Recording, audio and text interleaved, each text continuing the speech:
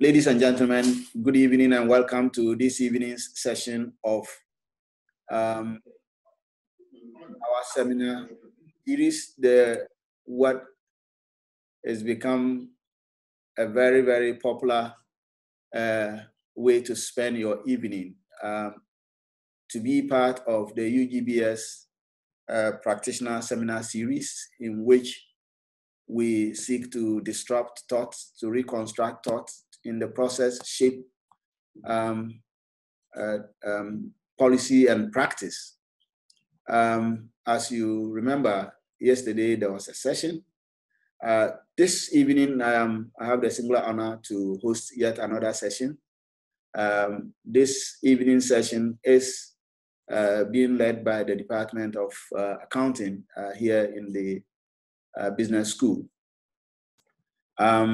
So if there are people who you know should be here who are not here, you should prompt them that we are airborne.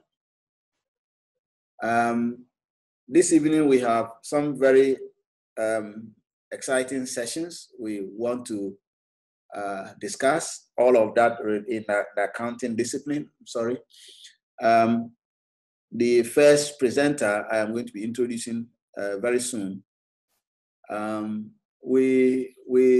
We became acquaintances to each other a while ago, I think last year or 2 years ago, before I became dean. So the way the politicians will say, we knew each other. Better start today. So our colleague is Dr. George Baah, who is an assistant professor of accounting and finance at the Quinnipiac University of Business in Hamden, Connecticut.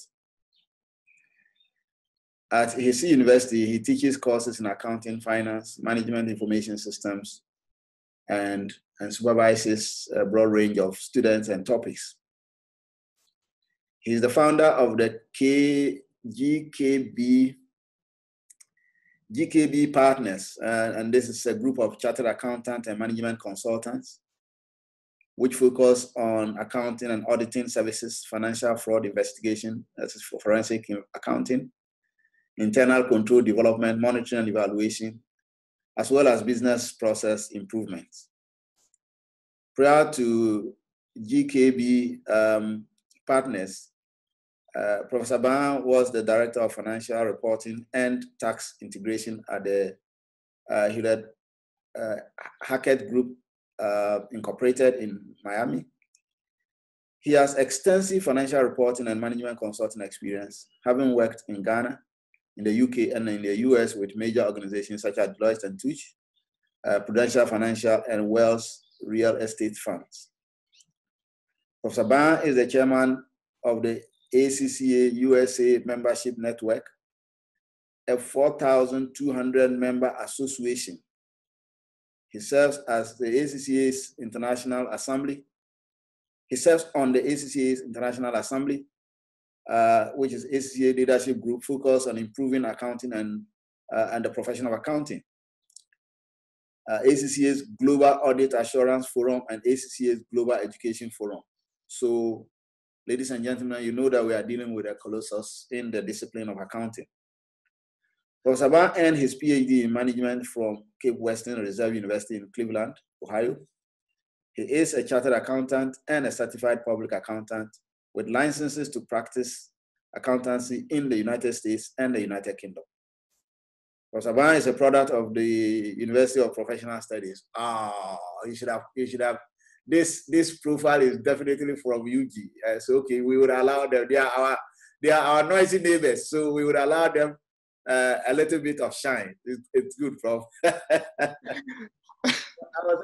was always a product of University of Ghana Business School. Then I saw UPSA. Well, UPSA is a fine university. They train a lot of accounting professionals. As a section chair in numerous academic conferences in the United States and Europe. In addition to his teaching responsibilities, he is the faculty advisor of the Beta Alpha Society at Quinnipiac University, an organization that focuses on developing professional accountants. He is a member of the All Nations Church in Atlanta and Tesano Baptist Church in Accra. It is my extreme honor this evening to introduce to you Professor George Baah, who will be talking to us. And I am excited about the topic he's talking about because that's what he goes around the world doing. So he's talking to us about COVID-19, the impact of COVID-19 on accounting profession and education. So Professor George Baah, you are welcome.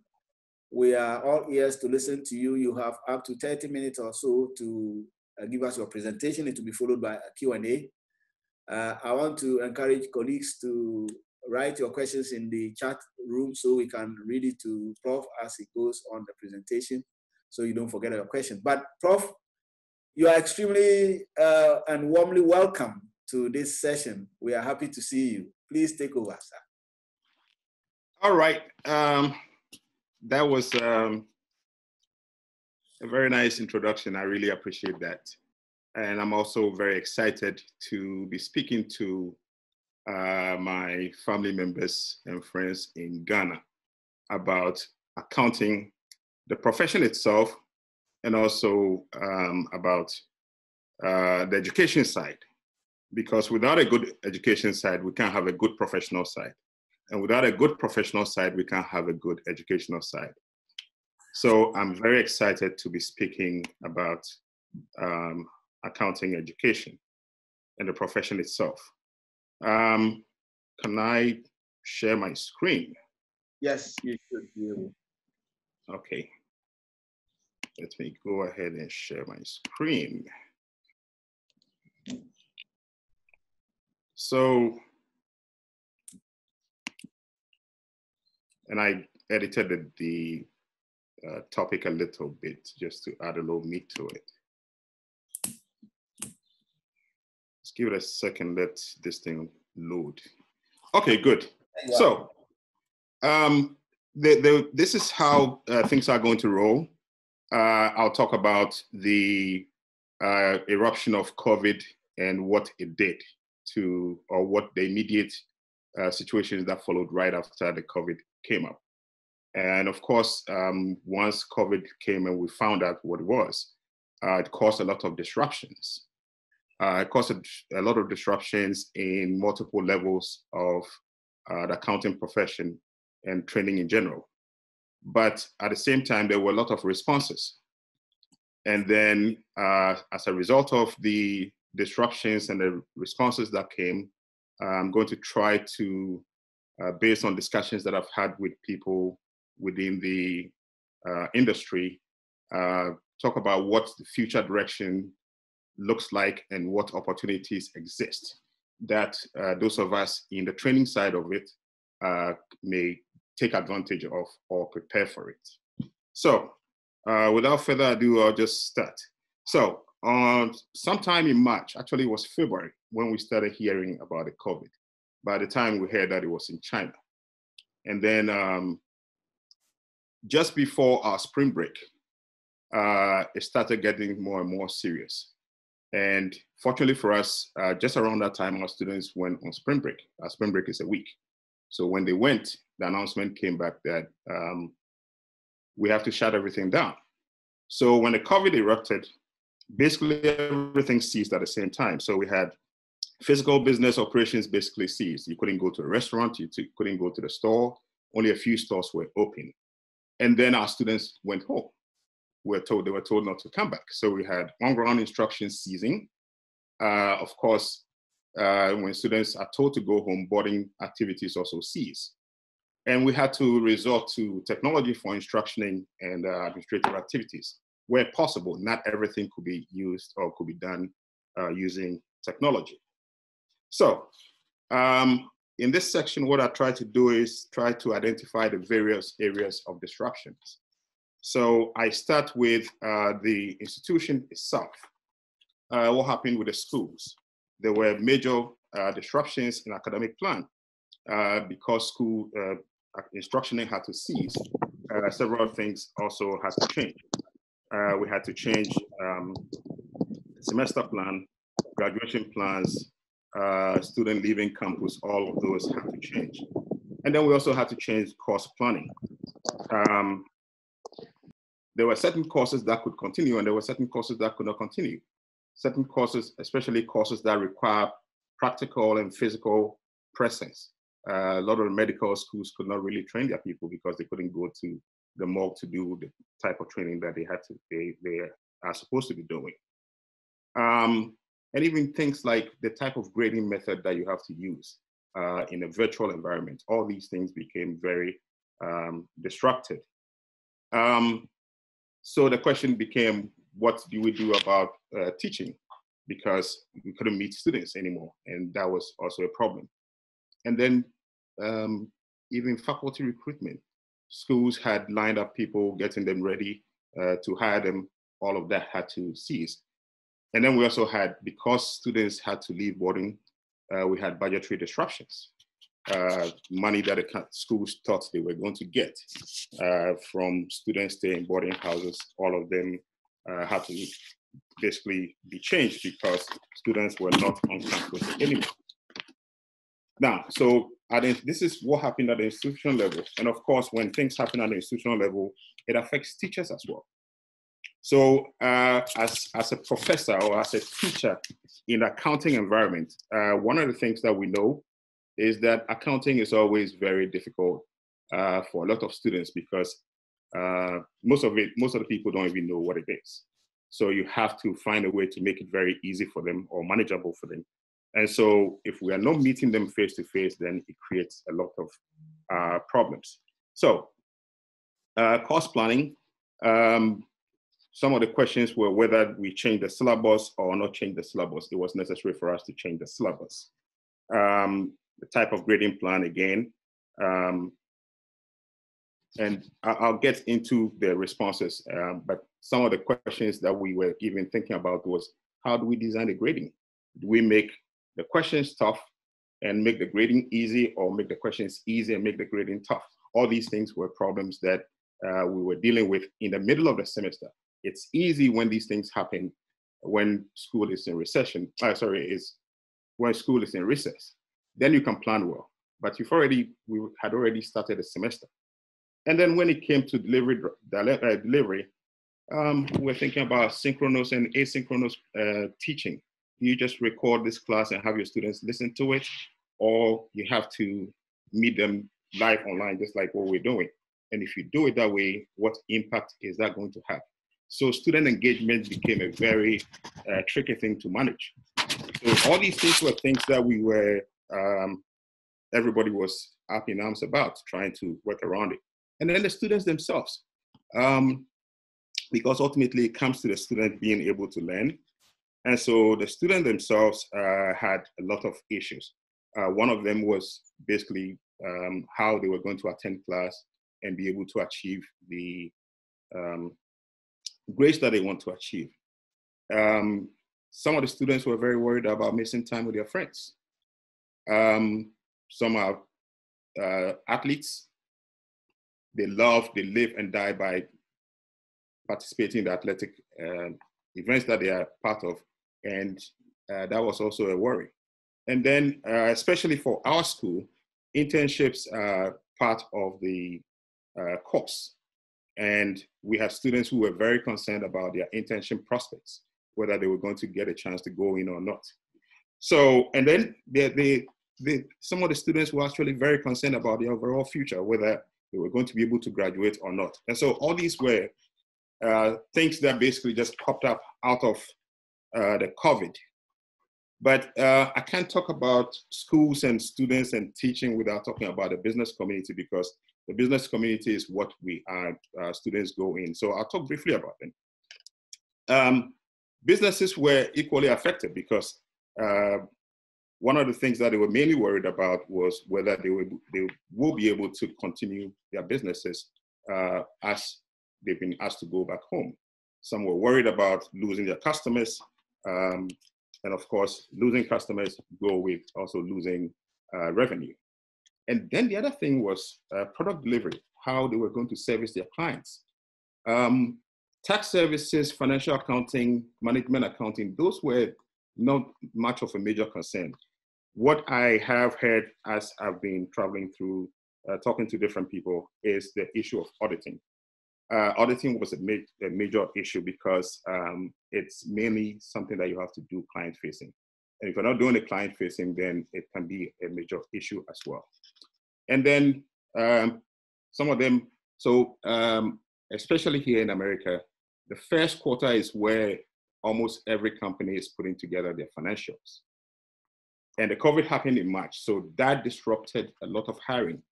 Companies that had, hiring plans in place to hire people to help with their to help with their financial reporting had to put them on, on hold. Companies had to postpone major capital investment plans that they had. And then because a lot of people were not necessarily prepared for this, spending on technology became a very tricky thing. And the question was always, do I buy this major technology for this short period or buy it and use it long-term? And so all these were disruptions that people experienced. And then to the individual accountants, everybody was, again, very concerned. People were worried about losing income because of potential layoffs and furloughs. People were working remote. And as I mentioned before, one of the issues was people who worked in auditing. The idea of not being able to face your clients was a major issue about the quality of audits that it could probably put out. And then this is a topic or a question that's been going on and on and on. So some of the accountants that I've spoken to were actually worried that when companies invest so much in technology, technology is going to take away their profession. So the fear of losing their profession to technology, such as artificial intelligence, actually rose as a result of this COVID issue. And then for those who didn't necessarily worry about technology, they realized that you have to perform much of your work remotely at home on a computer. Realizing that technology is going to be very needed, a lot of questions that has come from accountants is, what type of technology do we have to invest in? What do we have to know in order to be able to survive in this new technology-heavy accounting environment? So I'll talk a little bit about responses that basically came in. And when I talked about the disruptions, I didn't talk about the role or the impact on regulatory bodies. But in this particular case, I want to just mention them a little. So regulatory bodies, generally their responses were, I won't call it formal collaboration, but it was very consistent across. So I call it informal collaboration. But basically what they did was they decided they made an effort to accommodate their members. Example of that is a PCOB, Public Company Accounting Oversight Board. Instead of adhering to their deadlines, their inspection deadlines, they decided to give their members grace period of about 45 days in order to allow them to prepare. SEC did something similar. They allowed their membership to, they have some type of grace period in terms of filing their reports. But that was just the near term. What I've seen in the long term is that the regulators have come to see that technology in education is here to stay in general. So, for example, if you look at most of the IASB's June 2020 papers, they're all around involving technology and getting ready for situations such as the COVID. With this abrupt stoppage of business has also raised this issue of going concern. Because the going concern methods that we know take into consideration the future revenue of the organization. Now, if you have an organization that's not generating any revenue for almost 100 days, how do you say whether the company is going to be a going concern or it's not going to be a going concern in the near future? So that has raised a lot of issues about going concern. There are actually exposure drafts and development papers on this particular issue. So that's on the regulatory side. And from the professional accounting bodies, in the near term, again, they also try to accommodate their membership. A good example is ACCA. What ACCA did right away was cancel the June exams in certain regions. And in addition to that, they reduced the CPD requirement for 2020, okay? But in the long term, what they have also come to realize is that, as I mentioned, technology is here to stay. It's part of accounting education. So ACC, again, for example, is offering courses in data analytics and machine learning for their members. I think it was a month ago that I saw that the AICPA is also proposing incorporating data analytics and other technology in their academic program. In addition to that, not just the data analytics that's being offered, ACCA is actually going further to do virtual supervision of some of their exam centers, so that, you know, whether there's a COVID or not, you can still take your exams and be supervised remotely using technology. So all these are developments that have come on the market as a result of the COVID. What academic institutions, or what they did was, one of them, the first thing was maximize utilization of whatever technology that we had. For my school, for example, we moved all our activities online and exams activities online. We had accounting exams that used to be paper and pencil, and we had to move all of them online. In addition to that, schools have had to invest in new technology. Fortunately for us, we had Zoom already. We had Zoom last semester, and we all trained on Zoom. So when it became an issue, it wasn't an issue for us at all. We already knew how to use Zoom. But in the long term, schools, what I see schools doing is that schools are adopting different methods of course delivery. What the COVID has taught us is that you don't necessarily have to be in a physical classroom to be able to do the learning that you're doing. So what we're seeing with schools in terms of what's going to happen in the next semester is what they call this high flex model, for example, where some of the courses can be delivered online and some of the courses can be delivered in class. What has also the COVID has shown is that it looks like enrollment in the coming years are going to be much lower than anticipated. So it's causing a lot of budgetary issues that schools are actually paying attention to. So it looks like some programs may be cut back or pulled back until enrollment improves. And then schools are also using new techniques to recruit students. In America, to get in a college, you need SAT or ACT. There are some schools that have actually waived the requirement, the SAT and ACT requirement for next year, so that students who say, okay, we couldn't take the exam because of COVID, will just still get inside a university. So basically what some of those schools are going to do is use the students' GPA from their high school as a recruitment qualification, okay?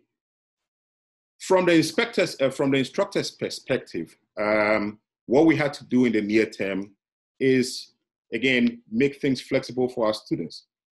One of the easiest things for us, and including myself, was to make due dates a little more flexible, basically just accommodate your students. But one of the most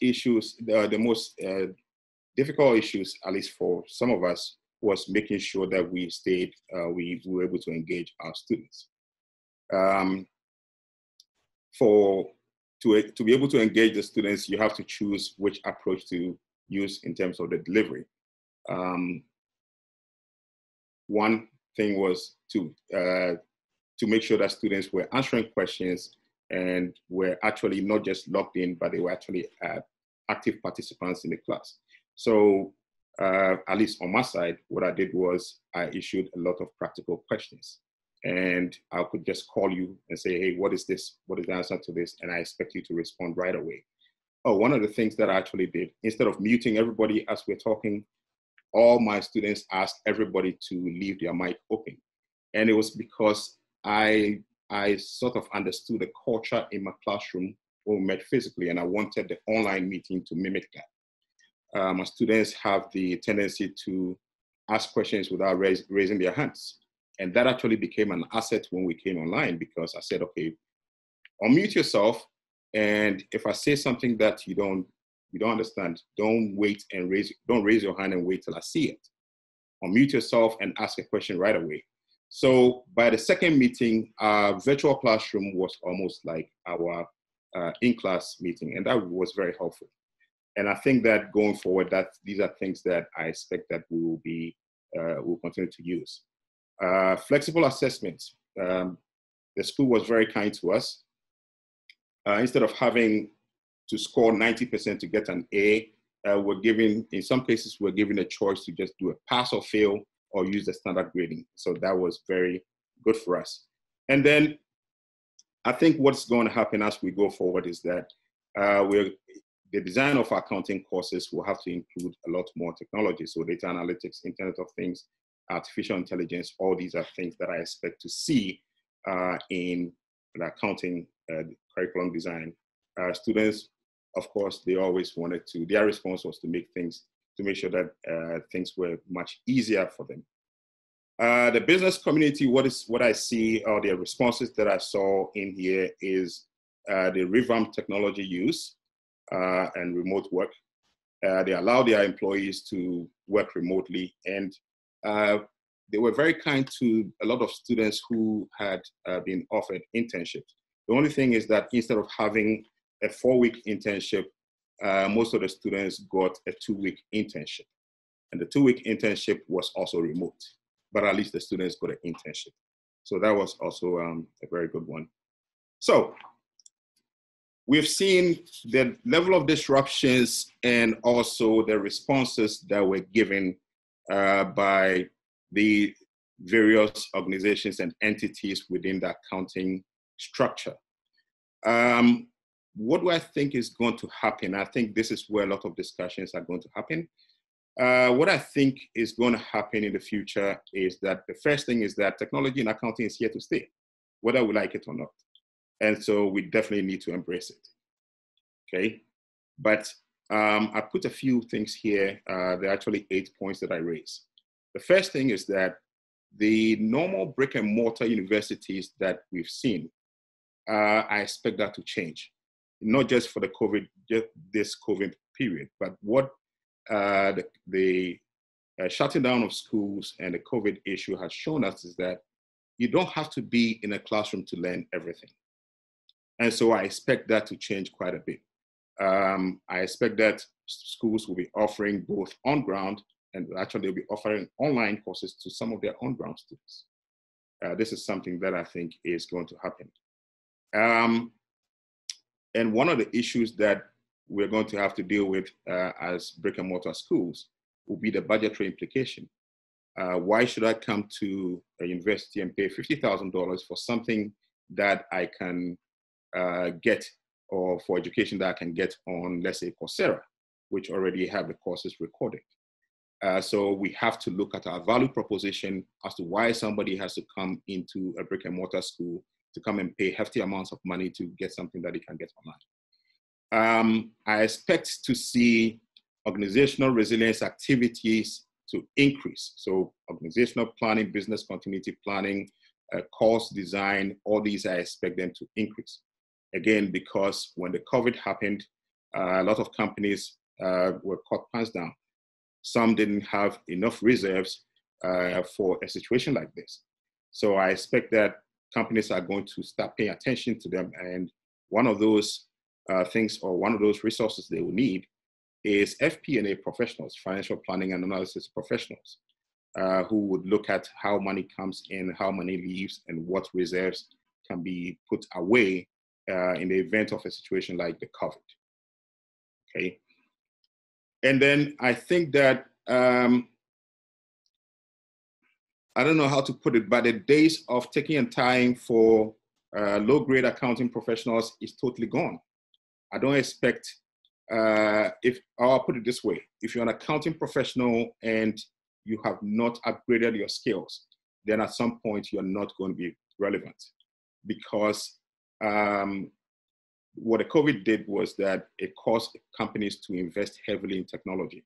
And what technology is doing is that the processes that can easily be automated are being automated. So if you're a paper pushing type of professional, then it might be a good time for you to upgrade your skills. Otherwise, you're going to be made irrelevant. And I think that is where things are going. So high quality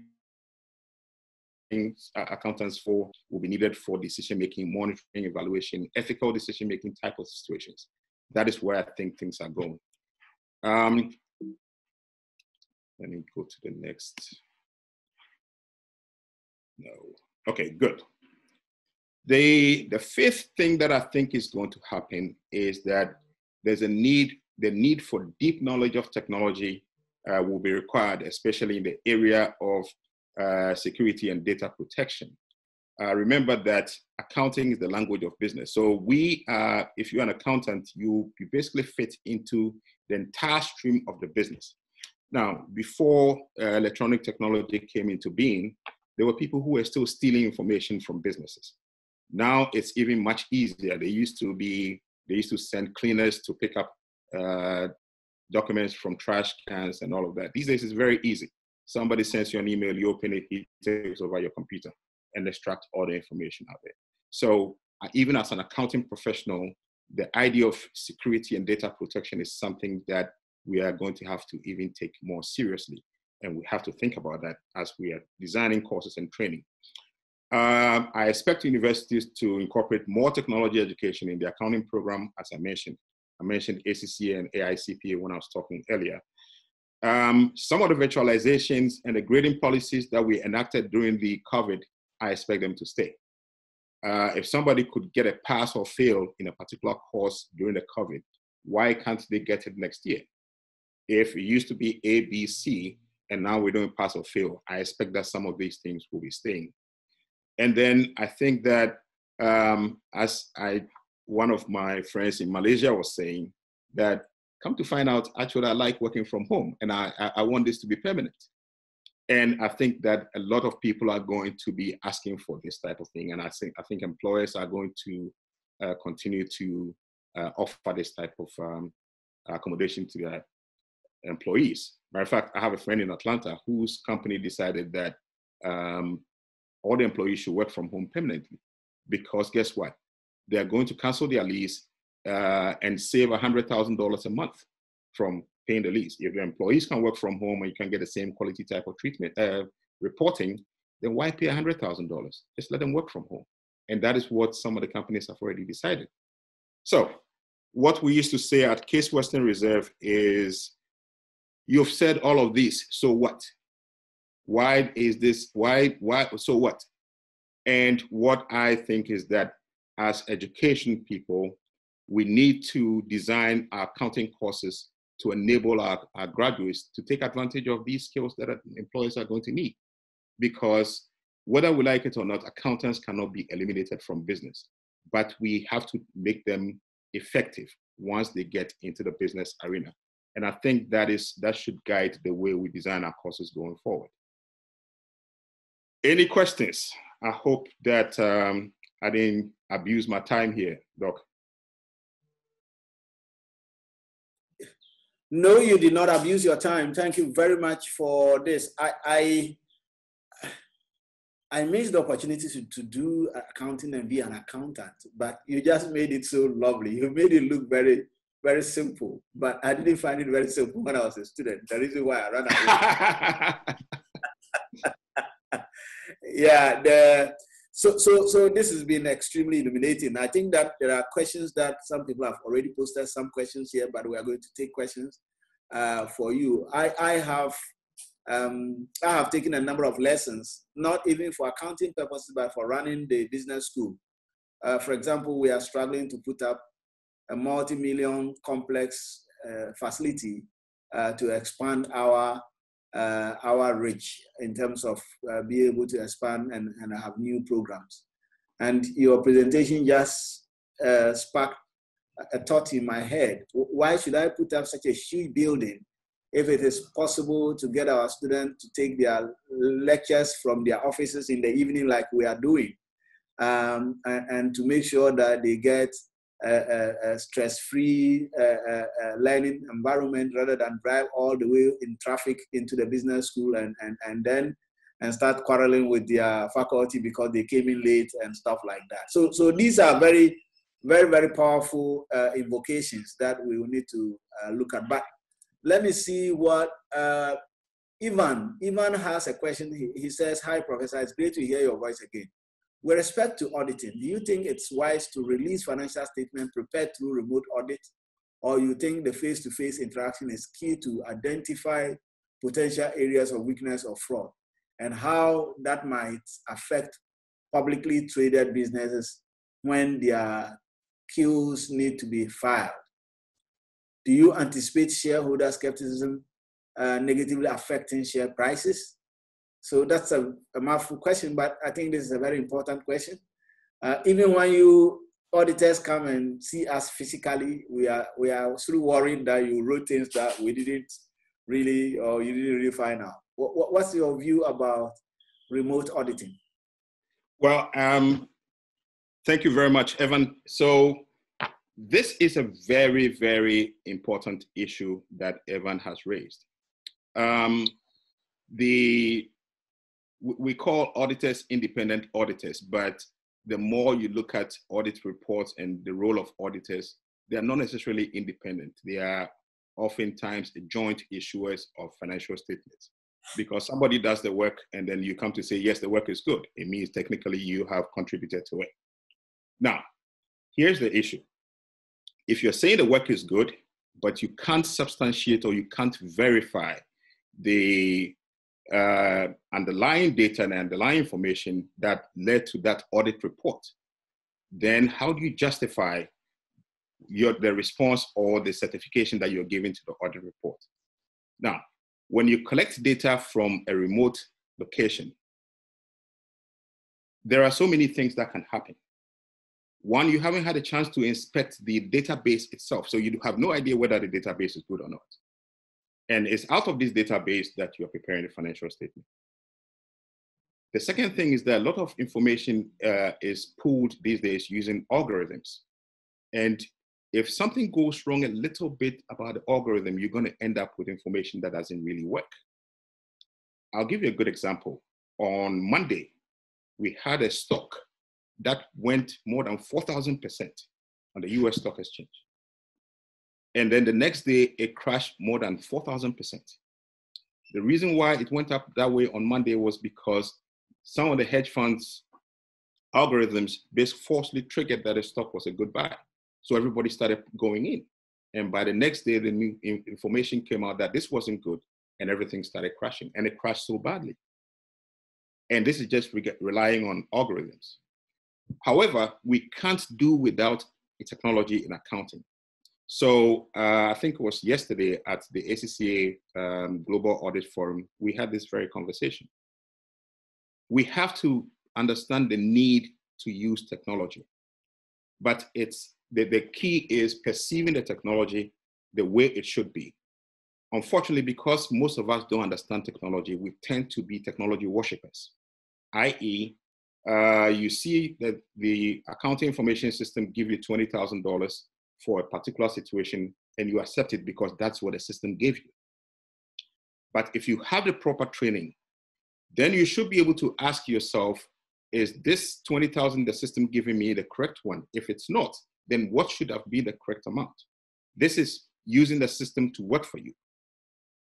Okay, so what we said in our discussion, we're talking about going concern and also audit evidence sufficiency. We have to use the technology, but we need to have safeguards around the use of technology. i.e., if technology delivers information to us, we still need to have certain criteria that we check to make sure that this is delivering what we need. At the end of the day, Prof, accounting is a process, okay?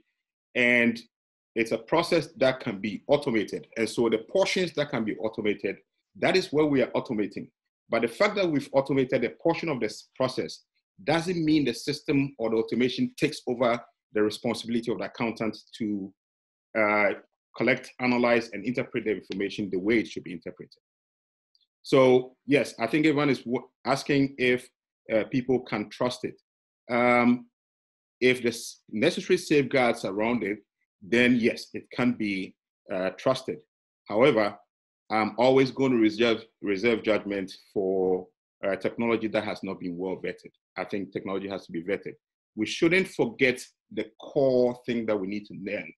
We need to learn accounting. That is what we need to learn. And then understand where we can use technology and where we cannot use technology. Thank you very much. I have questions of my own, but let me see if there's anybody on the platform, on the forum who is wanting to ask a question, please unmute yourself and go ahead and ask your question. But I just have a question. Whilst Prof will be at it, we would have you unmute yourself and ask. Professor, accounting is taught using a lot of figures and movements of calculations and a lot of principles that usually are, excuse my naivety, are better illustrated on a chalkboard or a marker board where the professor is explaining. We are going to move online and we are going to have the professor sit far away in some place and has a computer screen before them. And students are going to, how do we do this well? Plus the technology divide. Even here, I can see that there are a couple of students. Prof, can I interrupt you a second? Yes, please, go ahead. I had a screen freeze, so I missed quite a bit of what you were saying. Oh, I'm sorry. So I don't know if you guys heard everything I was saying. No, we didn't hear anything. We didn't? No, we didn't hear anything. You didn't hear my response? I thought you had finished. You got to a point, I think a minute or so ago, that we couldn't hear anymore. But oh, okay. But we got a larger chance. So when I saw the freeze, I thought you had finished your answer. I heard. So please go ahead. Please go ahead, sir. Well, I don't know where I left off, but what I'm saying is that your microphone, I don't know what, but it looks like I couldn't hear you anymore. Yeah, I can hear you now. Hello? Okay, good. So the final thing that I was saying is that so long as we put the necessary safeguards in place, we should be able to trust information that we get from technology, gathered information. Yes. Right. But how about the issue about the stakeholder skepticism and share prices? And you just told us a story about how the stock market, one stock, went up by 4,000% and crashed the next day minus 4,000%. Do you think that shareholders are going to be trusting the data, the information that you come up with when they go for the board meetings? I guess also virtual board meetings and stuff like that. Well, yes, to a large extent. This is the best version of the truth that we can find. Okay. It's audited reports, the best version of the truth that we can find. You're not going to have a foolproof type of reporting. If you take a company, and I'll drop a name. If you take a company like General Electric, they have a headquarters in Boston, but they have operations in almost every country.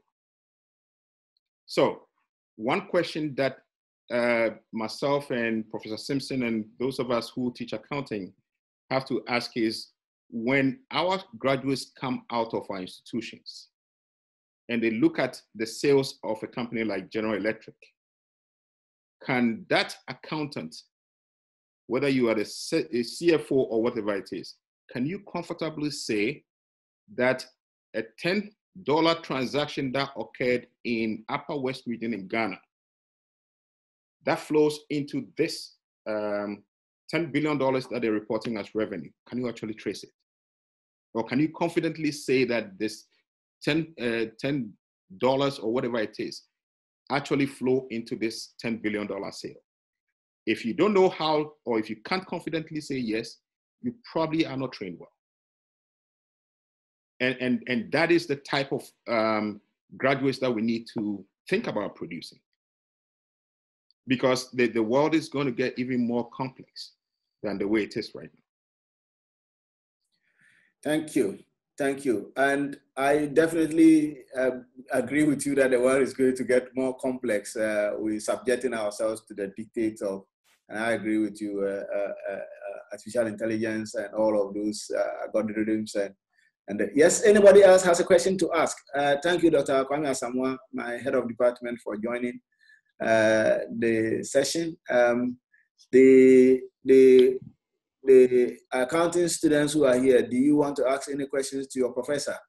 This is free consultancy. You would struggle to find them in the upper terraces of conferences. But now, JC, you want to ask a question? And Teddy, yes, JC, go ahead.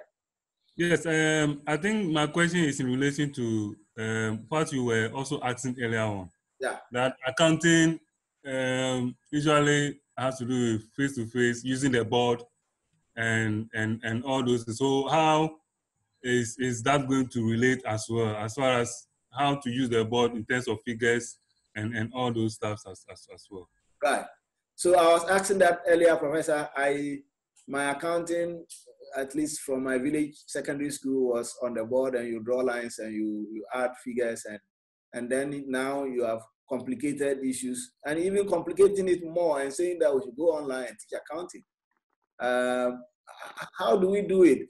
Plus the digital divide of some of our students are actually on their mobile phones, and they are expected to be able to. How do you wrap your mind around all of these whilst we're moving online and doing a lot more work online? So I was going to do a little demonstration, but there's no time. I think the problem is actually more of the digital divide than the technology, because technology is there. Yeah, so technology is there to organize, to help us do this the board analysis thing. If you can see my screen. Right. Can you see my screen? Yes, we can. Okay, if you can see my screen, I have a digital camera here. Okay? Yes, I can see that. Okay, so I have a digital camera. This is a piece of paper. Yeah, I can see. This is where I'm sitting is actually my classroom. Okay. Okay, so let's say Professor Baole puts 1,000 cedis in his bank account.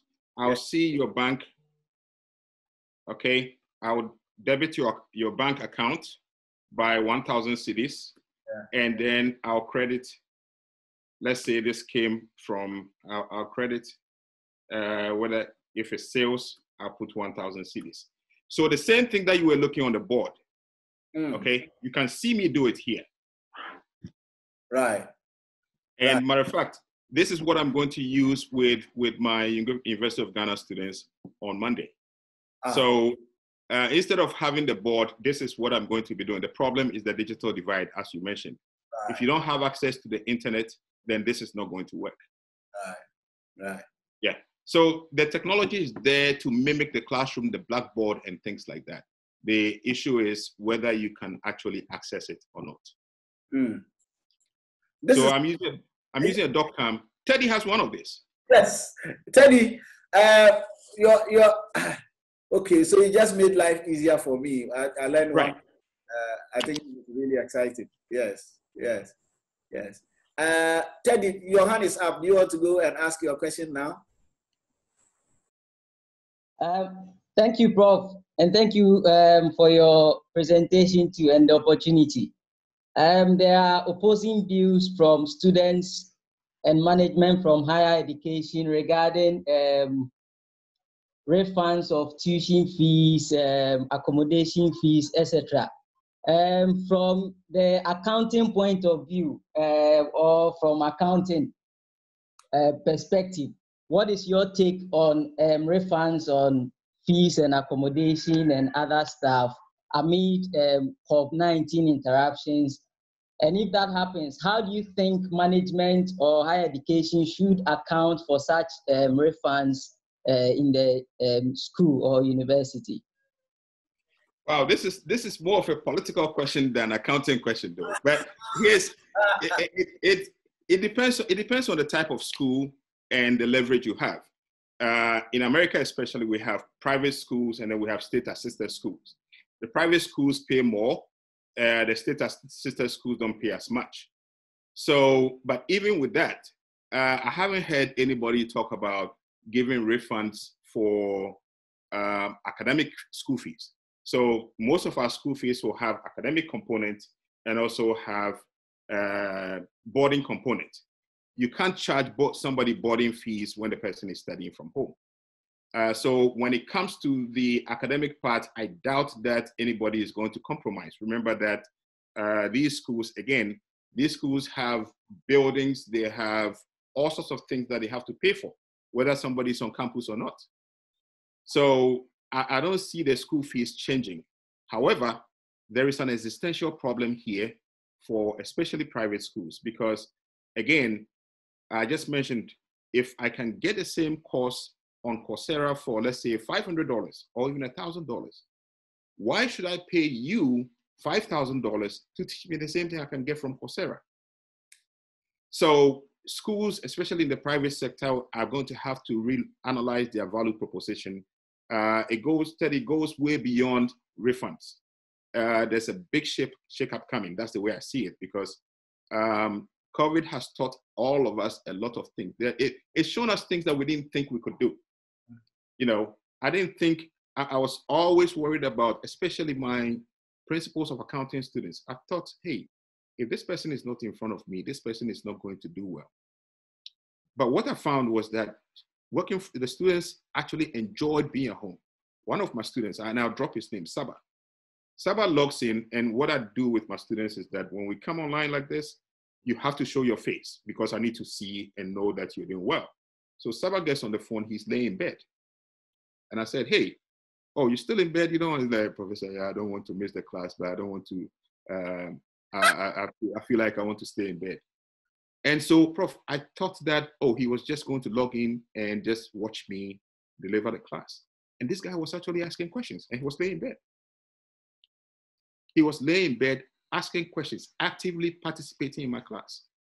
This is not something you think about, but now he's found out that he can do it in an accounting class. So how do you tell this person to come to a brick and mortar school and come and pay you thousands of dollars for something that he can actually lay in his bed and get? So there's a shakeup coming. I'm not sure about the refund part, but I think that private schools especially are going to have to rethink their pricing in order to stay in business. Yeah, and I agree with you. It's a more political question. We are not giving refunds. So the students who are here, sorry, we aren't giving refunds. Quality hasn't decreased. In fact, from a prof's presentation, it looks like value has just shot up. So we should actually be charging you more, really. I didn't say that. Value has gone up because you can relax at home. You would avoid all the stress of coming on campus, and not somebody comes to give you a finger and all of that. So you are fine. You are fine. So we'll keep charging what we are charging.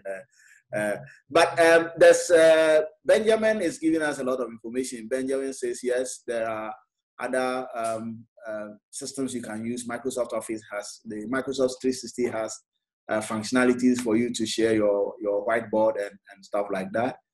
Zoom has a whiteboard function, and many of these are being used.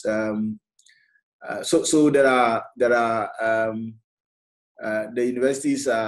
People are learning everything every day. I mean, even for people who had difficulties with computers, now they are doing it. Yes. Any more questions before we let Prof rest, and then we introduce the next speaker? This has been exciting for me. Yeah. Okay. So, Prof. Hello. Okay, Isaac. Go ahead. Isaac want to. I want to suggest something in the curriculum, the accounting curriculum for NADA. They should introduce a program like accounting technology in order to support students who will be growing into that profession. Accounting technology and software, those things, as part of our program to develop us before we graduate. And again, I teach in this. Yes, hello. Hello. Go ahead, Isaac. Hello. Yeah, I'm a teacher in a secondary school, teaching accounting and costing. It is realized that for now, the enrollment into business program is entirely going down from the secondary school. Others will go to a program like general art. Afterwards, when they get to the universities, they want to pursue accounting. So you realize that they don't have the background. What are we doing as a business school to rectify that from the onset? Thank you, sir. Thank you. I will allow the professor to give us some perspectives on the two questions. I didn't hear part of the question well. It said, what are we doing to what?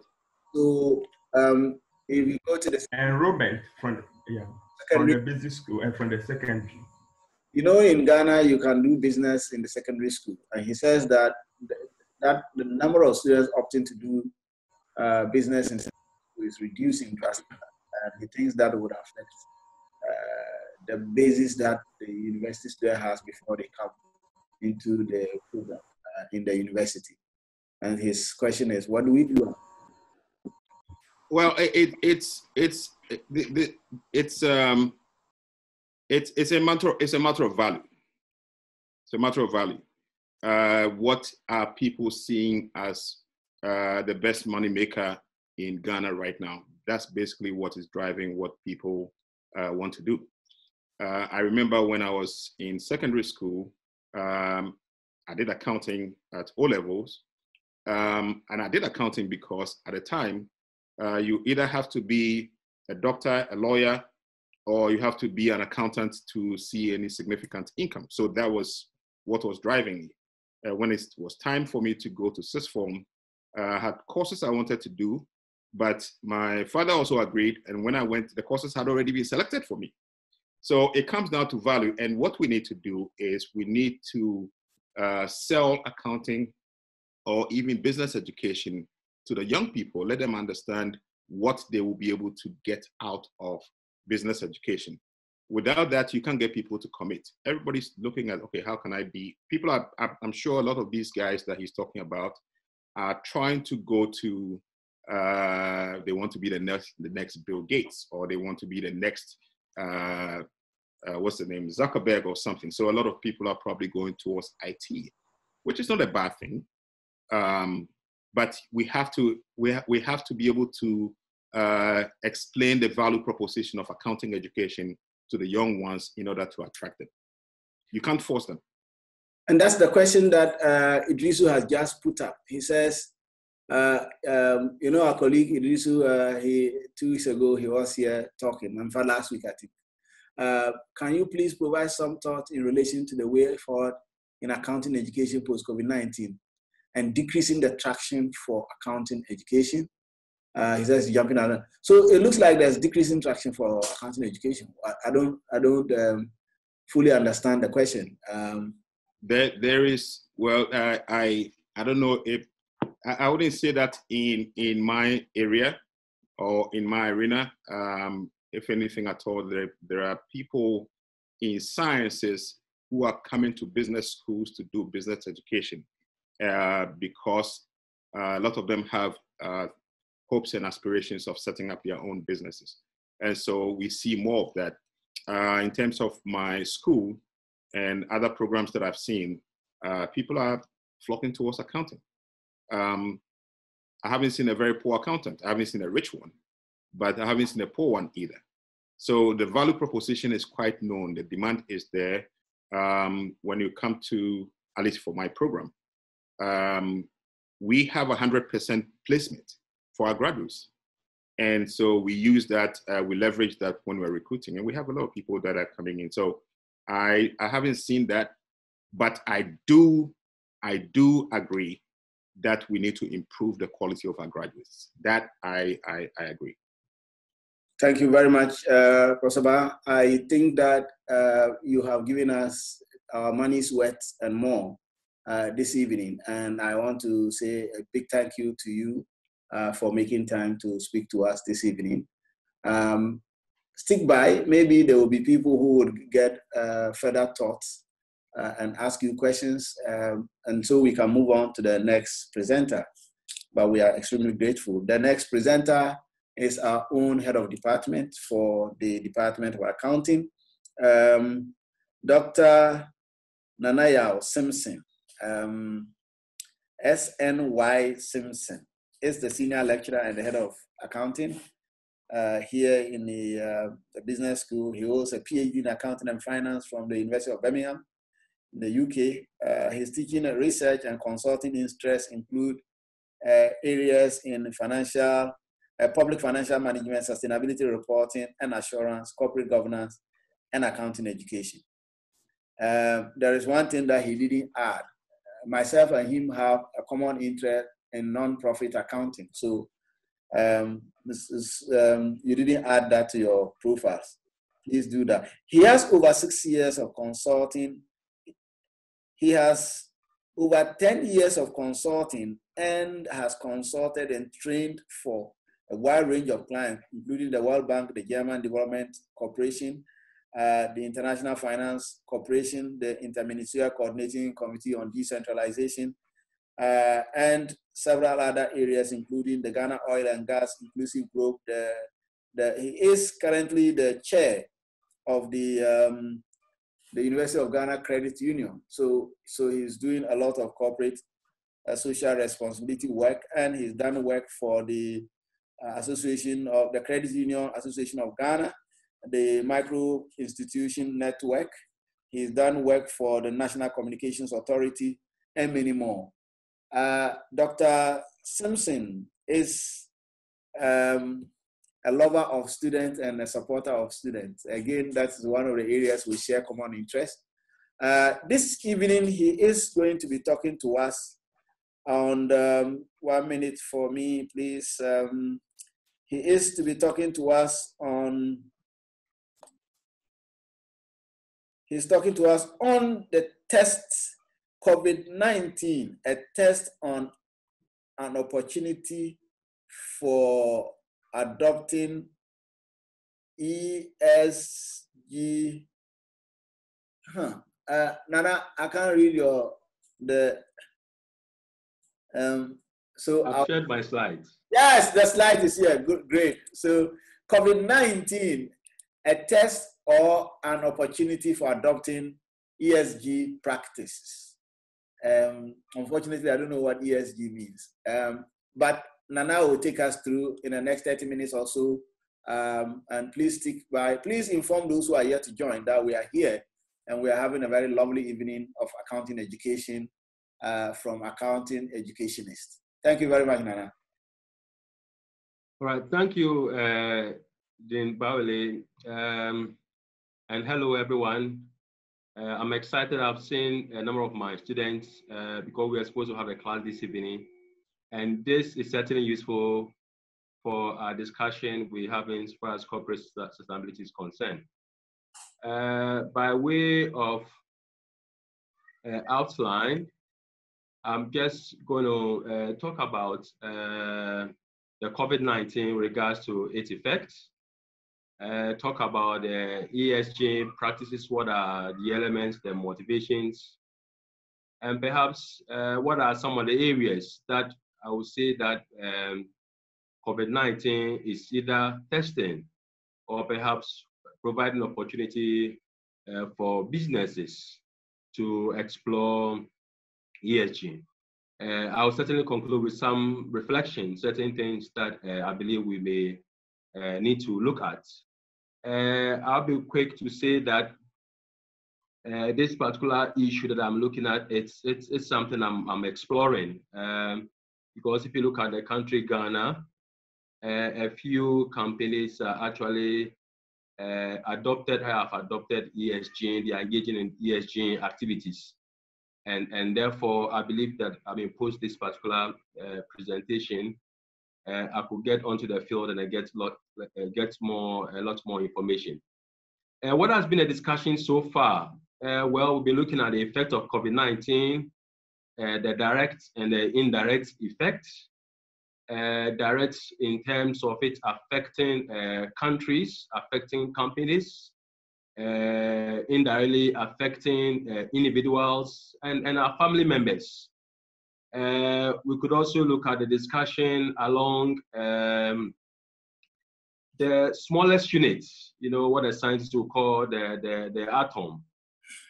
So from individual level, families, organizations, countries, continents, and the world at large. That has also been part of the conversation that we've had so far. We also looked at how it's affecting these areas that I spoke about by way of economically, how it's also affecting socially, and finally, environmentally.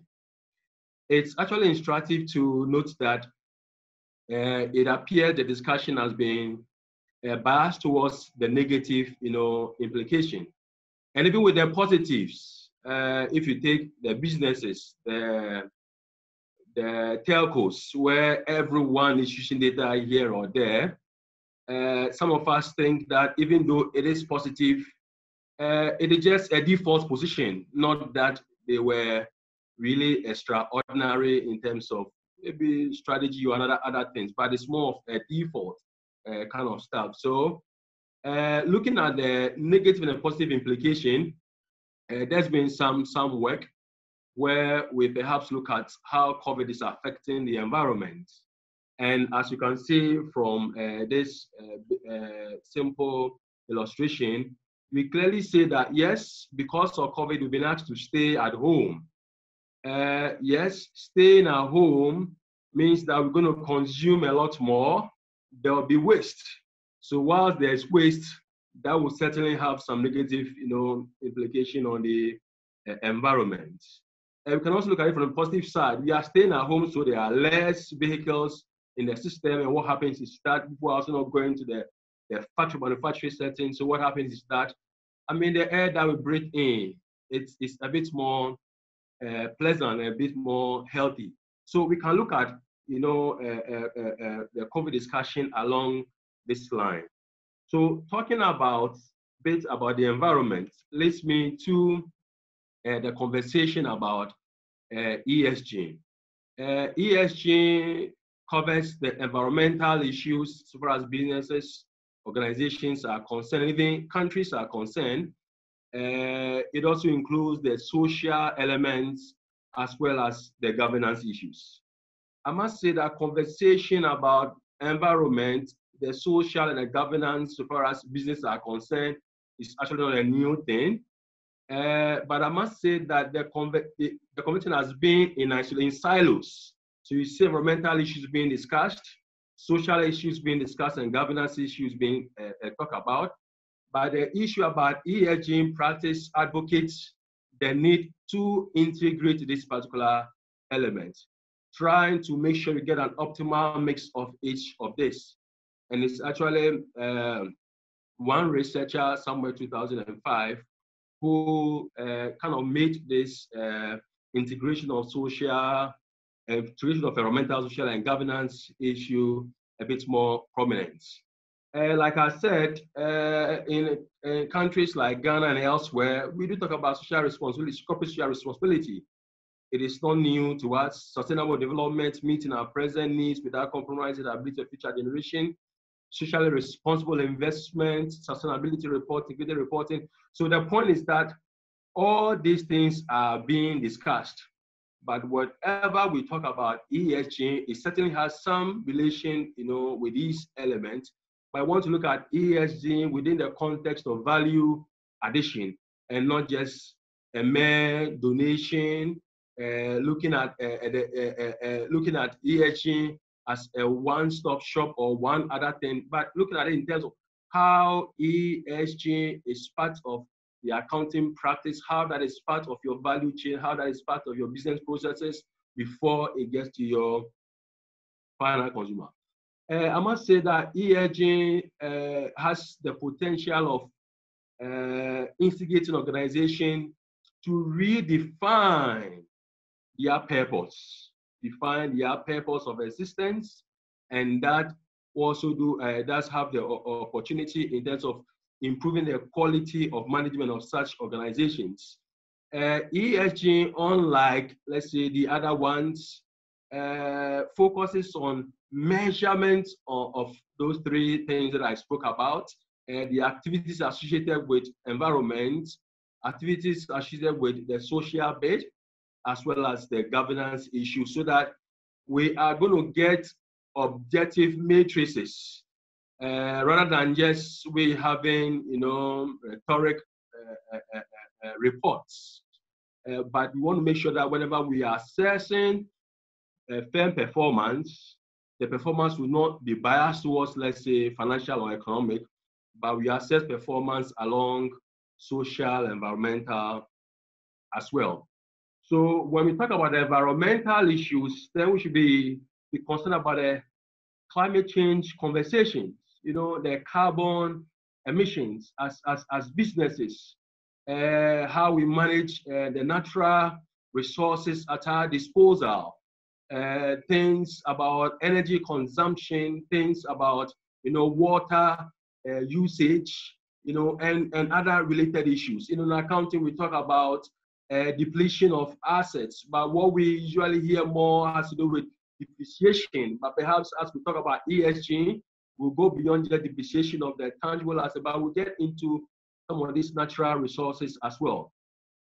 Under the social element, we are looking at how companies are managing relationship as far as the employees are concerned, as far as the opportunity, as far as the community within which they operate are also concerned, the well-being, welfare, health, and safety, of their employees. And I once I posed this question to my student. I said that, well, as an accountant, when you see the medical bills of the company going up, what will be the possible thing that you do? And certainly the response was that, well, maybe what I'm straight away going to advise, look, let's give every employee some ceiling, how much, we can spend for as your health or medical bills are concerned. But ESG is supposed to push accountants to think beyond that and to perhaps have engagement with HR. Let's get to know, investigate, interrogate the issue.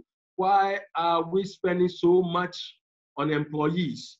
Maybe they are not getting their vacation or their leave as and when is expected. It could be that maybe the lighting system, it could be the kind of chairs that they are sitting on and so on and so forth.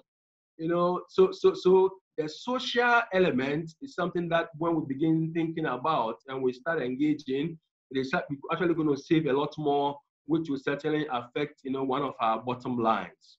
We certainly also want to look at, our implication, activities, organizing implication on the community at large. Whenever organizations are engaging community within the context of the social element, who do they talk to?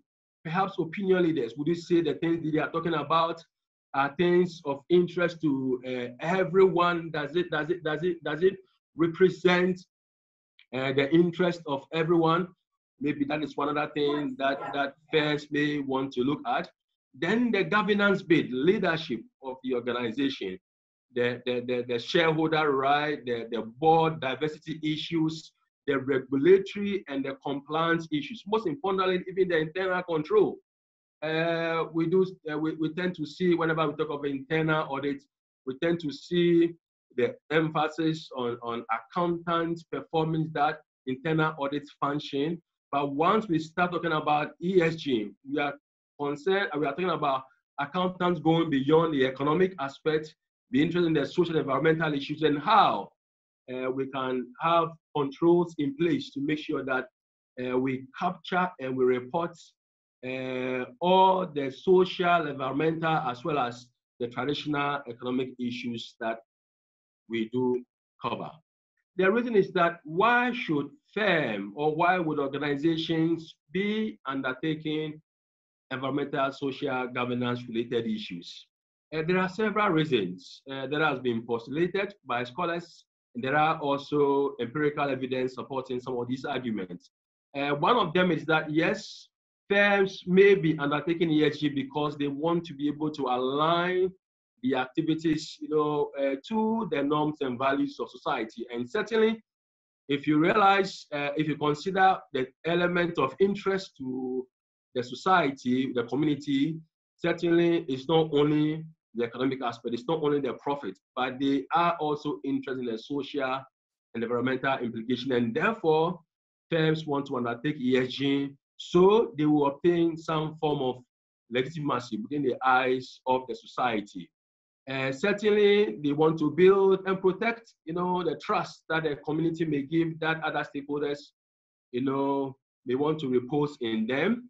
There are also conversations about, stakeholder power. From our accounting, when I talk about group account, there are conversations about control and significant influence. So the element is that if your shareholders, those who have controlling interest, controlling power, are interested in environmental and social issues, then certainly that will be an issue that one wants to pursue. And I must say that investors are getting interested in ESG, and that can bring in a lot more funds, a lot more investment into your organization. You could also talk about the asmorphism, element, where you see the coercive bits coming from regulation. In countries like South Africa, I'm referring to the continent, South Africa, and even beyond South Africa and other parts of the world where ESG issues are more of a listing requirement. ESG issues are regulatory issues. Firms are being forced to do that. I can't say the same for Ghana. We could also say that the pressure could also come from the mimetic elements, the fact that there are successful businesses across the globe. And what is happening is that they are not taking some of these things in their supply chain, their value chain, in their engagement and other related issue, and they are successful and they are making a lot of strides. So firms may want to imitate. And that we could also look at it from the normative bits, that is where by virtue of a firm's association or deciding to be part of a group, there are certain norms and values that they are expected to espouse. For instance, there's a group that are registered under the UN Global Compact. So whenever you register under UN Global Compact, you are expected, to report and disclose and to have system structures capturing things on environmental, social, and related issues. Having said all of this, we ask ourselves, what are some of the areas that we can test as to whether we are pursuing ESG properly or not, and perhaps an opportunity to re-examine and look at certain areas. And one main area could be our value chain as a business, or as an organization. Looking at your primary, activities and looking at your support, activities, the inbound, outbound, and other related issues. Where can you see the environmental and the social elements? I'll be quick to say that whenever we look at both these primary and support activities, our conversation tends to be biased towards the economic aspects. But it's high time that as COVID is exposing or it's bringing out some of these things, we need to find out when we take our primary activities and our support activities, to what extent are we pursuing, or to what extent do we have these ESG elements, imbibed? Supply chain, yes, related to value chain, but this we are looking more at the inflow and outflow of goods and services and other related issues. And in fact, with this, I must say that some of the multinationals, they are really considering the supply chain elements seriously when it comes to ESG. The fact that wherever they get their goods, their raw materials from, they want to make sure that, all the protocols are observed, all the social elements are observed. They want to make sure that the items that they get are not produced from, let's say, farms that you have child labor. They are not produced from places that people are underage, people are working on poor conditions. So once these things are absent, or these social or environmental vices are present, you are not certainly going to take your product. Workforce is also another issue. Labor issues.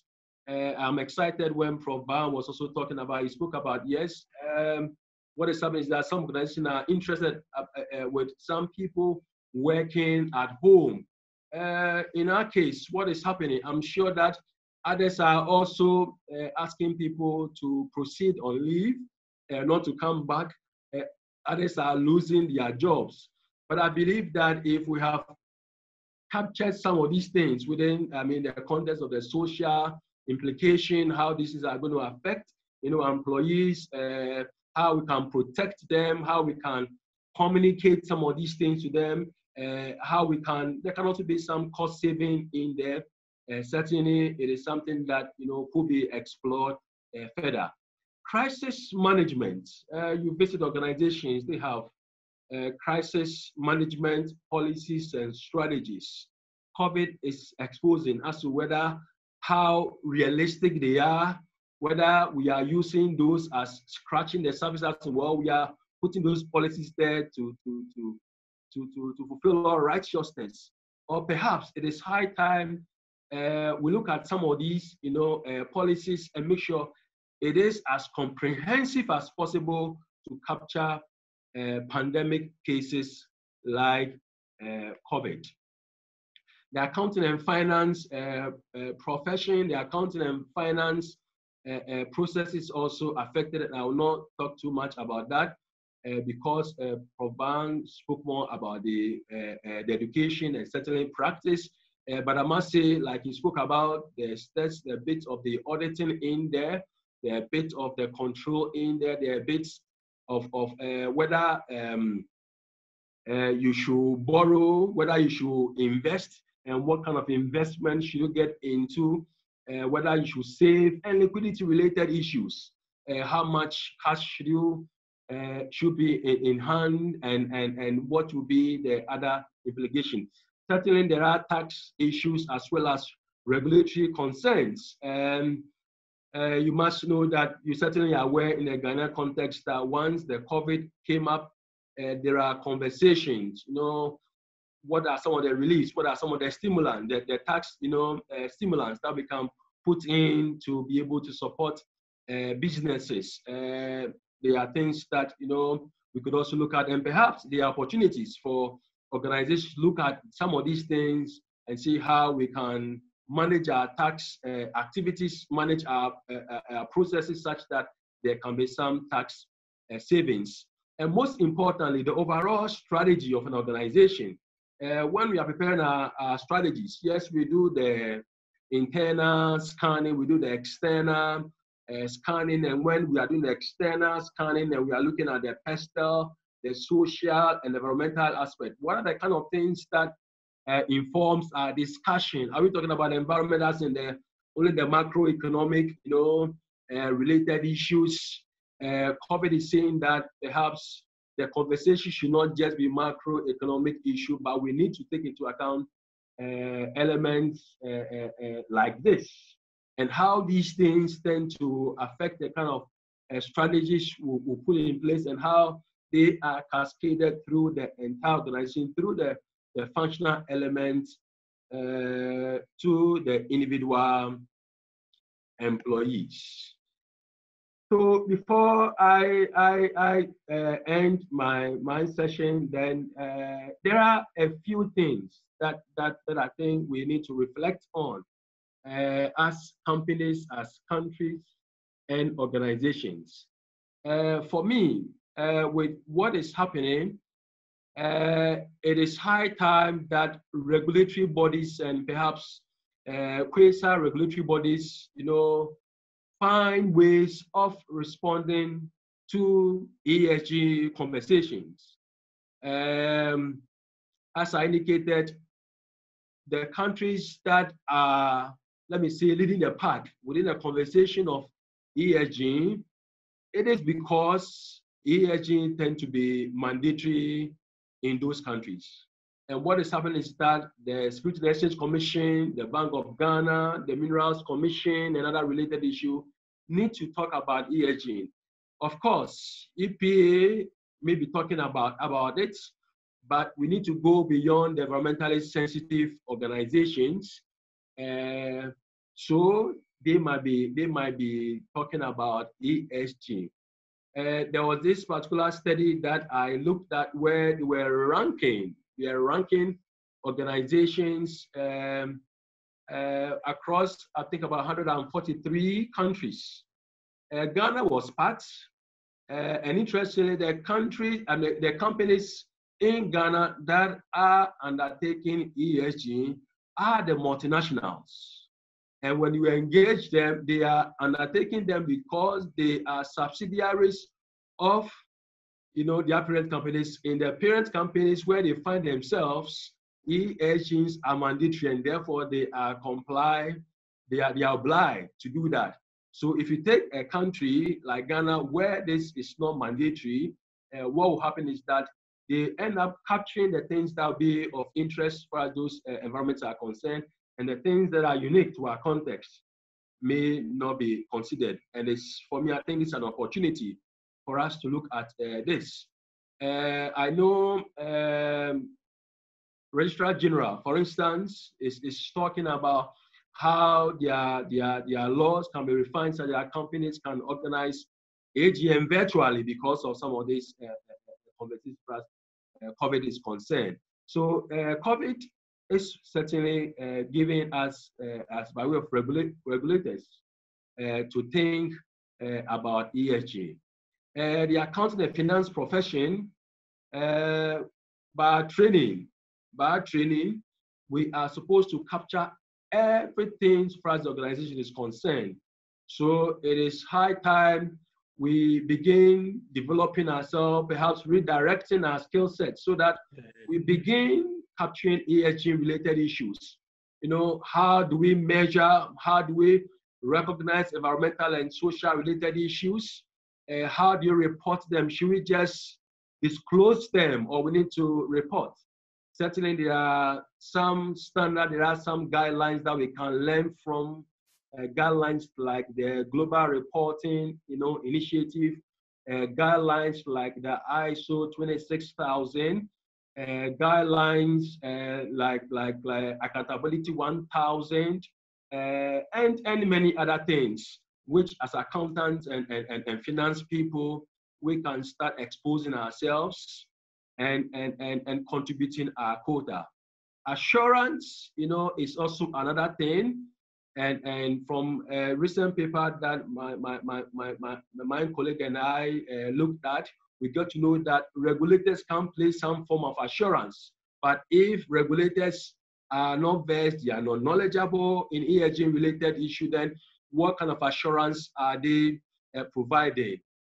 We could also broaden the scope of work of internal auditor, because the Institute of Internal Auditors require that internal auditing profession should not be the preserve of accountants. This is where we need to expand the internal audit profession and include people, a lot more people in sociology, people in HR, engineering, come together, partner accountants so that we'll be able to provide a lot more certification, assurance, and reliability for us information concern. We could also bring in conversations like the stakeholder panel, where the argument is that, look, whatever report we produce, the ultimate beneficiary are the stakeholders. So how about we getting some stakeholders in place for them to express their opinion?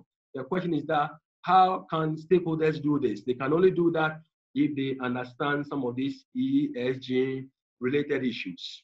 We can talk about costing and pricing our products. From our management accounting, you certainly will realize that, yes, when typically we are pricing our products, we want to look at the direct material and the direct labor. We look at the manufacturing, overhead, the element that we need to absorb, get it, and other related issues. But from all these processes, do we capture the social and environmental issues? How do we cost the social issue? How do you cost the environmental issue? It is high time we look at these things, and that will help in the pricing of our products and services. We have the capital budgeting element, our investment appraisal. And typically, whatever method approach we are using, our MPV, the payback, getting our stream of cash flow to do that. In considering the relevant costs, are the social and environmental issues, considered for us to say that this project is feasible, this project needs to be accepted or otherwise? The question is that we need to consider some of these things.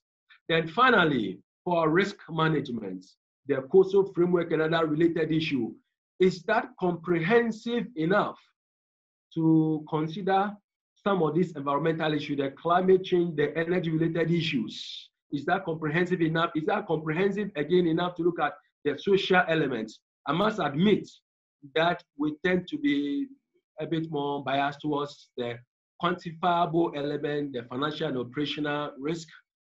But as we talk about ESG, we need to make sure the risk management framework that we adopt actually comprehensive enough to optimize the ESG related issue.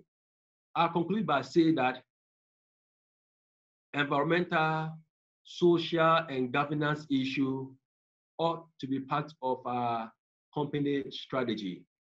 And as you bear with me, companies are responding to the COVID differently, depending on how our strategy captured ESG-related issue. Whether they are scratching the surface, they are getting it right, or they are leading the path when it comes to ESG conversation. Thank you for your attention, and I'm ready for some questions. Thank you. Thank you very much. When you projected, I didn't know what ESG meant. I didn't know that you were dancing in my backyard. Again, one of the areas we have common interest is on the issue of environment and sustainability. And I agree with you in the entirety of your presentation that what is value should go beyond the figures, just in terms of money figures, to look at what companies have to offer society. Perhaps maybe Africa's value is more than what we think it is, because to date, we are the world's part of the world's lungs. We breathe the most clean environment or air to the rest of the world. And so we have good value to share. But I have here questions that have already been put here. Dr. Emmanuel Tete, interesting conversation. ESG has been with us for a while. So can you kindly throw more light concisely on how COVID is influencing ESG going forward? Quite a general question. He says you should do that concisely, but I guess that you have done that as part of your conversation. But you can go ahead and tell us how you think ESG is influencing, COVID-19 is influencing ESG going forward. Oliver says, as we struggle to bring into focus the long-term impact of post-COVID-19, what are the uncertainties that lie ahead of corporate sustainability executives and investors? So 2 questions for you now. First, the question from Dr. Emmanuel Tete Asari.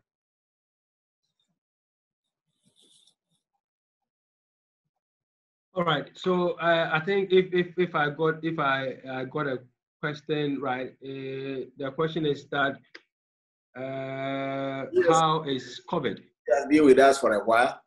Mm-hmm.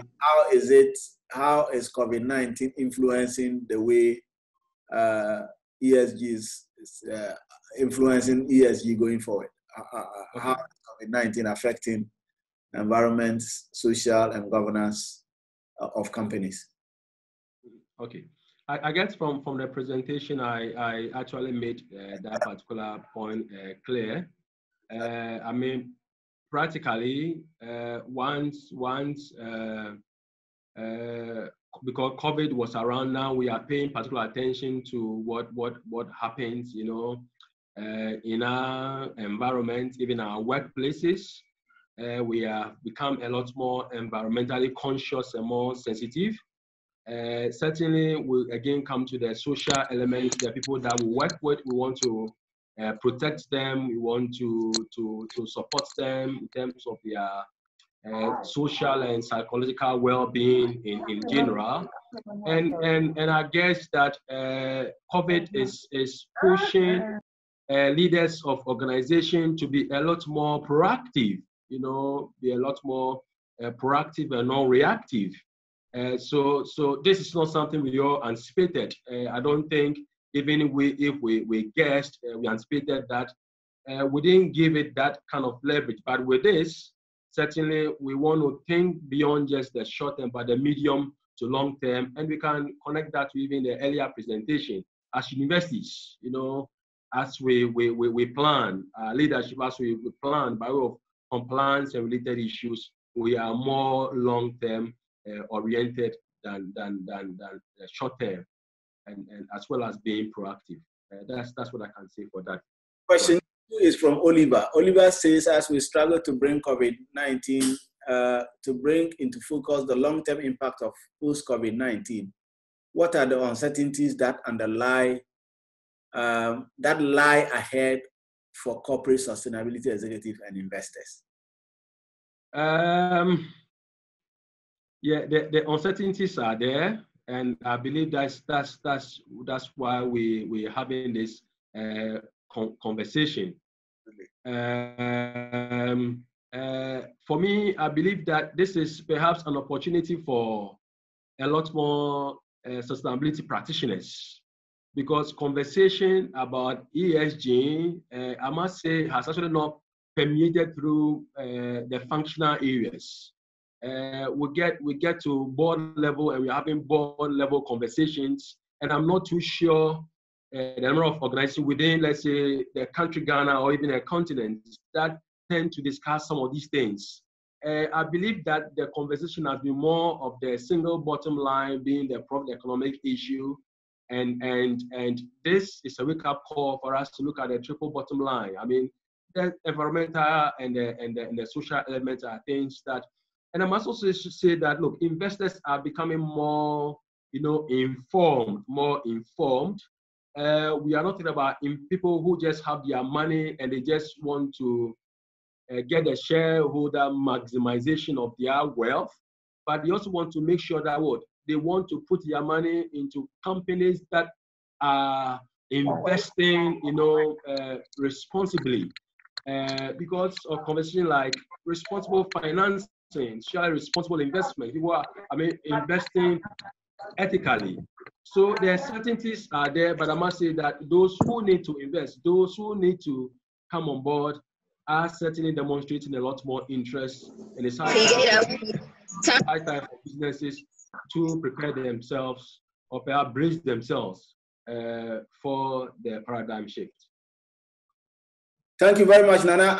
Those of us who participated in the lecture yesterday, delivered by Dr. Lord Mensah and the governor of the deputy governor of Bank of Ghana, they talked about the issue of the sustainable banking principles. And the sustainable banking principles outline in very detail how funding to companies and organizations would have to be done with. And so as an accountant, if you care about where your company gets its funding from, either from investors or from funding agencies, or from even banks as loans, you would have to understand that now all of the environmental considerations would be factored into whether or not your company has the capacity to pay. And you, as an accountant, would definitely have to begin to look at how these donor agencies structure their indicators. And many of these disbursement-linked indicators are such that you have to have done X or Y and shown evidence of it to be able to receive the next tranche of your funding and stuff like that. So these are very important conversations for accountants to look up to. You accountants will no longer stay only in your jacket and in your cubicles and wait for the money to come. you have to be in the.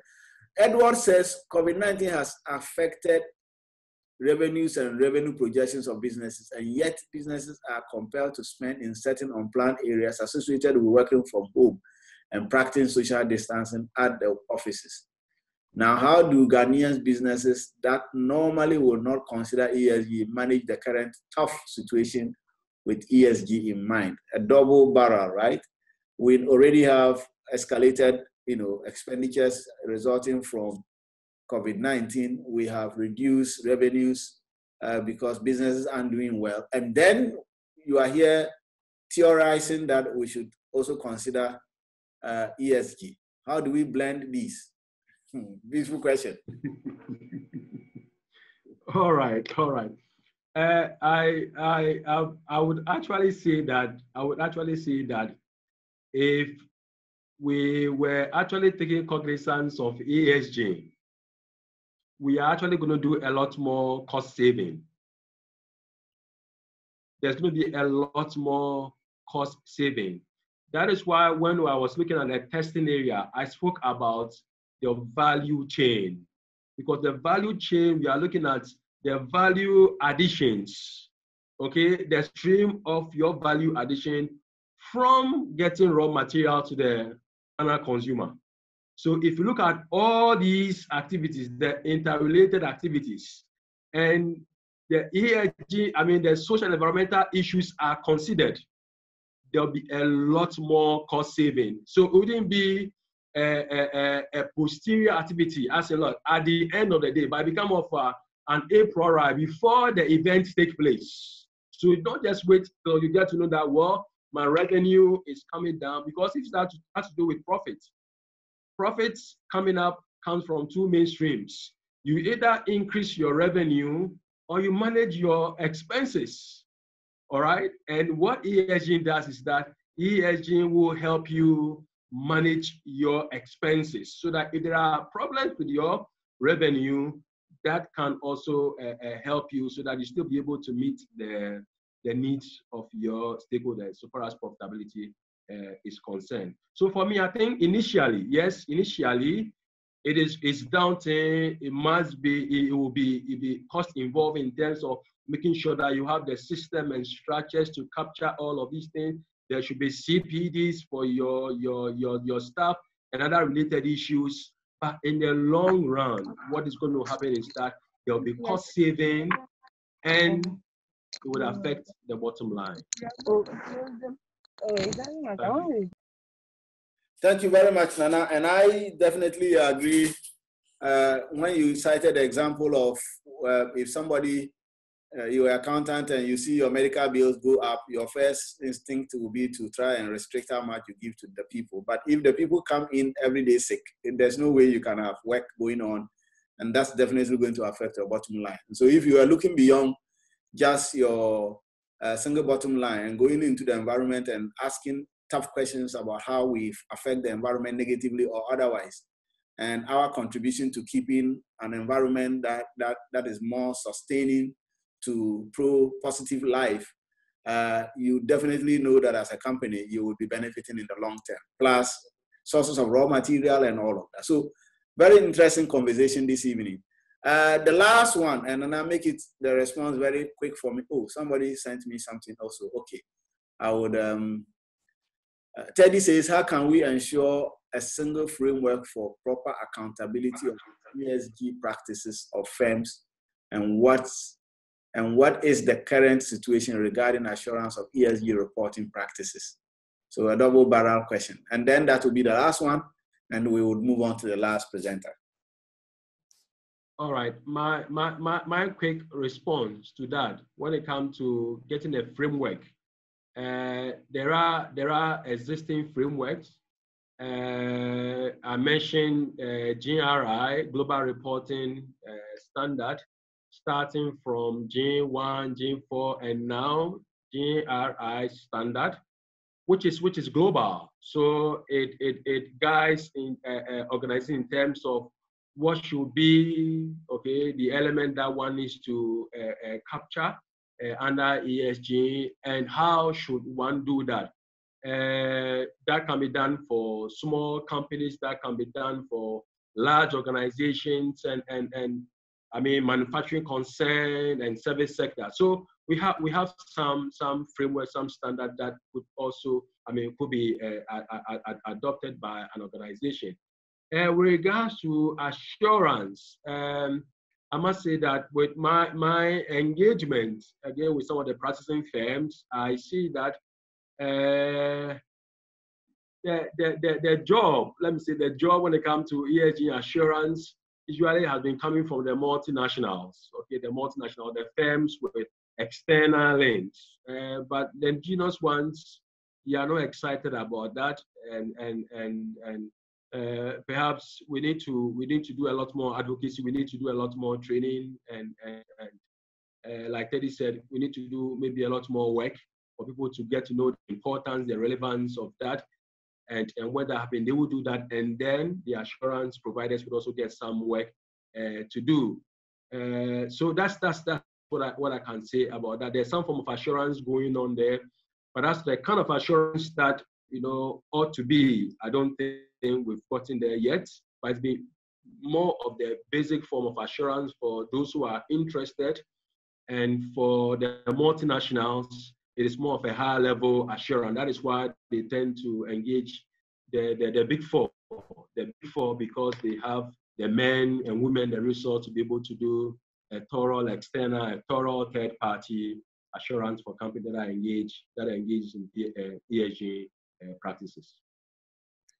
Thank you very much. Conversation to a close now, and then we'll move on to the last presenter. But Nana, I want to say a big thank you to you, and to say that you have refreshed my evening. Thank you very much. And I know there are other questions, but we will pick them up later on so that we can stay within our time.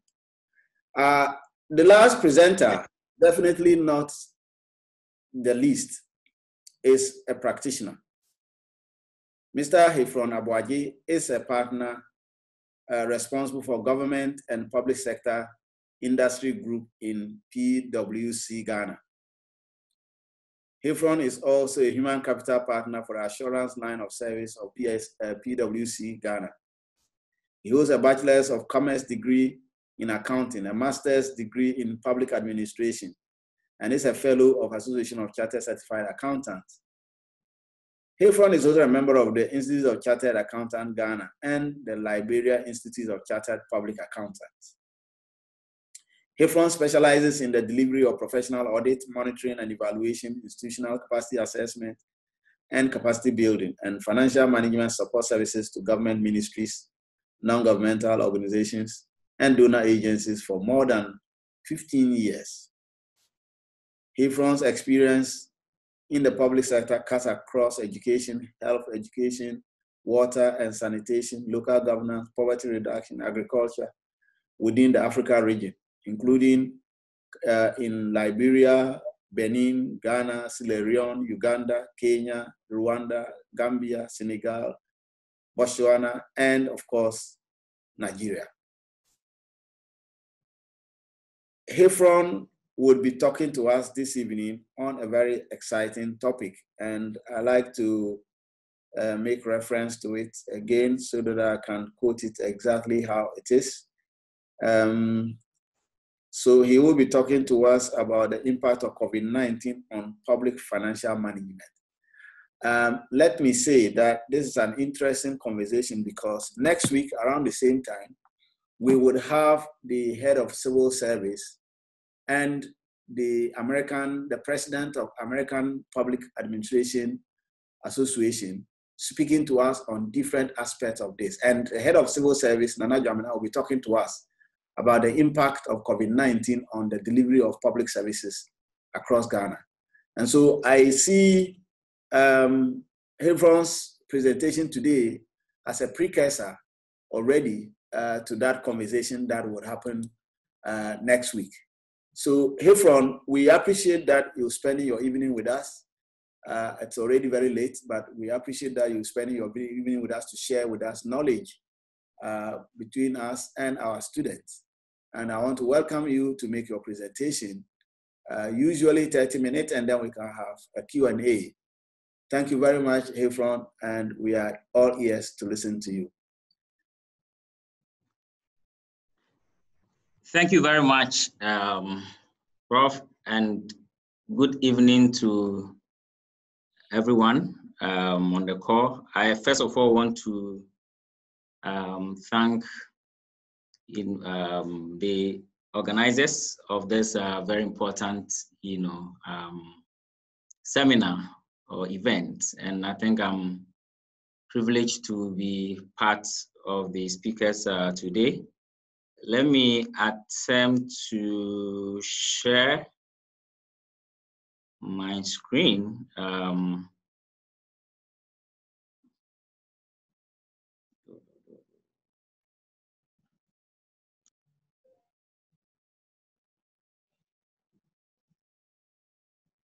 Okay. Please, can you see? There we are, yes. Okay, thank you very much. So I think thank you for the introduction once again. I think for me, I'll double again as the Dean of the Institute of Chartered Accountants faculty, in charge of PFM. So I think one of the key things that I did mention that some of these discussions and greater collaboration with academia is very, very important. And going forward, I think that, we're going to make this more regular and interact with each other, because we consistently will have to work together as practitioners, as regulators from the Institute perspective, and then also academia, because academia plays a very, very key role in the whole public financial management process.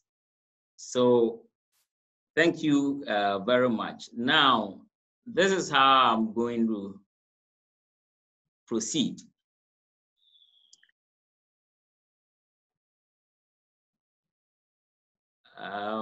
Is my next slide? I hope I go. Okay. So I'm there. You need to project, if you can project your slideshow. So, okay, I've done that. Okay, but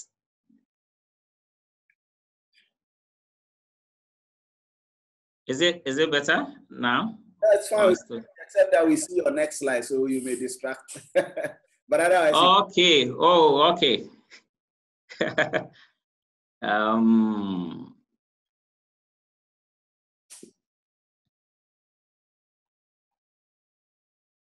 Okay, let me just try to do this. Otherwise, it's fine. You can proceed. We will be fine. You'll be fine. Okay, let me.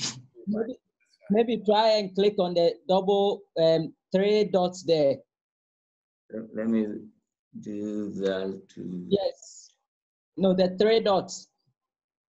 Yes, that's what I did. Yes, then go to screen. Hide preview. No, hide presenter preview. Let me, okay. No, it doesn't work. So, okay, there we are. It doesn't. Okay. I think we got it now. Yes. Yep. There we are. All right. Okay.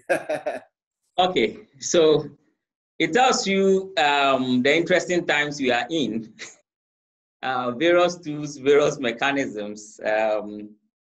And here in PwC, we have, several of these ones. And depending on which clients, we will have to adopt whatever technology that suits it. So my opening remark is to say that clearly, yes, we are not in normal times. And as the president said, these surely are not ordinary times. And he's prepared to work and get people back to life. But what he cannot, what he cannot assure is that, yes, he can't bring people back to life, but he knows how to possibly bring the economy. So which clearly tells all of us that, yes, these are really, really dangerous times, and to keep one going requires a lot. And Honorable Ken, I think he just made that statement in one of his, I would say, love letters to fellow colleague finance ministers, that, hey, what keeps him awake every day as this pandemic, was going on, was how can he get this economy back back on track. I unfortunately or fortunately was in Liberia, as you probably did mention, during the Ebola crisis. So some of the things, frankly speaking, that are happening for me are normal, because I think we faced quite stiffer, we'll say, difficulties and challenges during the Ebola time. So it is tough for everybody. Interestingly, I would say, in every crisis, there are possibly opportunities. And one of them is that you see monies flowing almost everywhere, and all development partners and key stakeholders trying to come or step up to support countries. And as you can see, the World Bank and other development partners are looking at close to $160 billion in the next 15 months to help countries recover through loans and through other grant support. Yes, Ghana we have our fair share of 100 million plus, which the focus would mainly center on health, education, and social protection. So there is going to be a lot of money or a lot of funds that we should be expecting flowing from all angles. And as we go on, I'll talk about some of them. And it's clear that all the PFM or all aspects of our PFM systems across Africa, across the world, really has been heavily impacted, right from the policy to the external audit arrangement. So budget formulation, the execution aspect of it, accounting, and then the external audit, function that goes with it has been heavily affected, because PFM, because maybe again I'm doing academia, refers to set of laws, rules, or systems and processes that countries use to either mobilize, allocate, undertake public spending, account for those funds, and then audit the results in terms of definition. And in Ghana, our PFM law, if you look at section 102 of the PFM Act 2016, goes further to also define what really public financial management is. So as you may see, all aspects of our public financial management system have been greatly impacted by COVID. And why is this so? So from a policy perspective, clearly crisis situations surely cause for immediate response. And as most of you might have seen in Ghana and other parts of the world, presidents, finance ministers have never been busier than this. And like I said, if you look at Ken's statement, he can't ravel his head around all the daily things and decisions that have to be made from a policy perspective, and then also from an implementation and even going through execution. So fiscal policies, a huge impact on our revenue and expenditure policy direction, because here we are, like the other speakers might have mentioned, you close your borders, businesses are not doing well, surely both your domestic and external resource mobilization effort have to ground to a halt, because you are not going to obviously get these monies to come in as you have budgeted, as you had planned. And in Ghana, as per the law, the finance minister came in November to come and present the budget. But you agree with me that all the assumptions that they put forward for the budget really have to be reversed.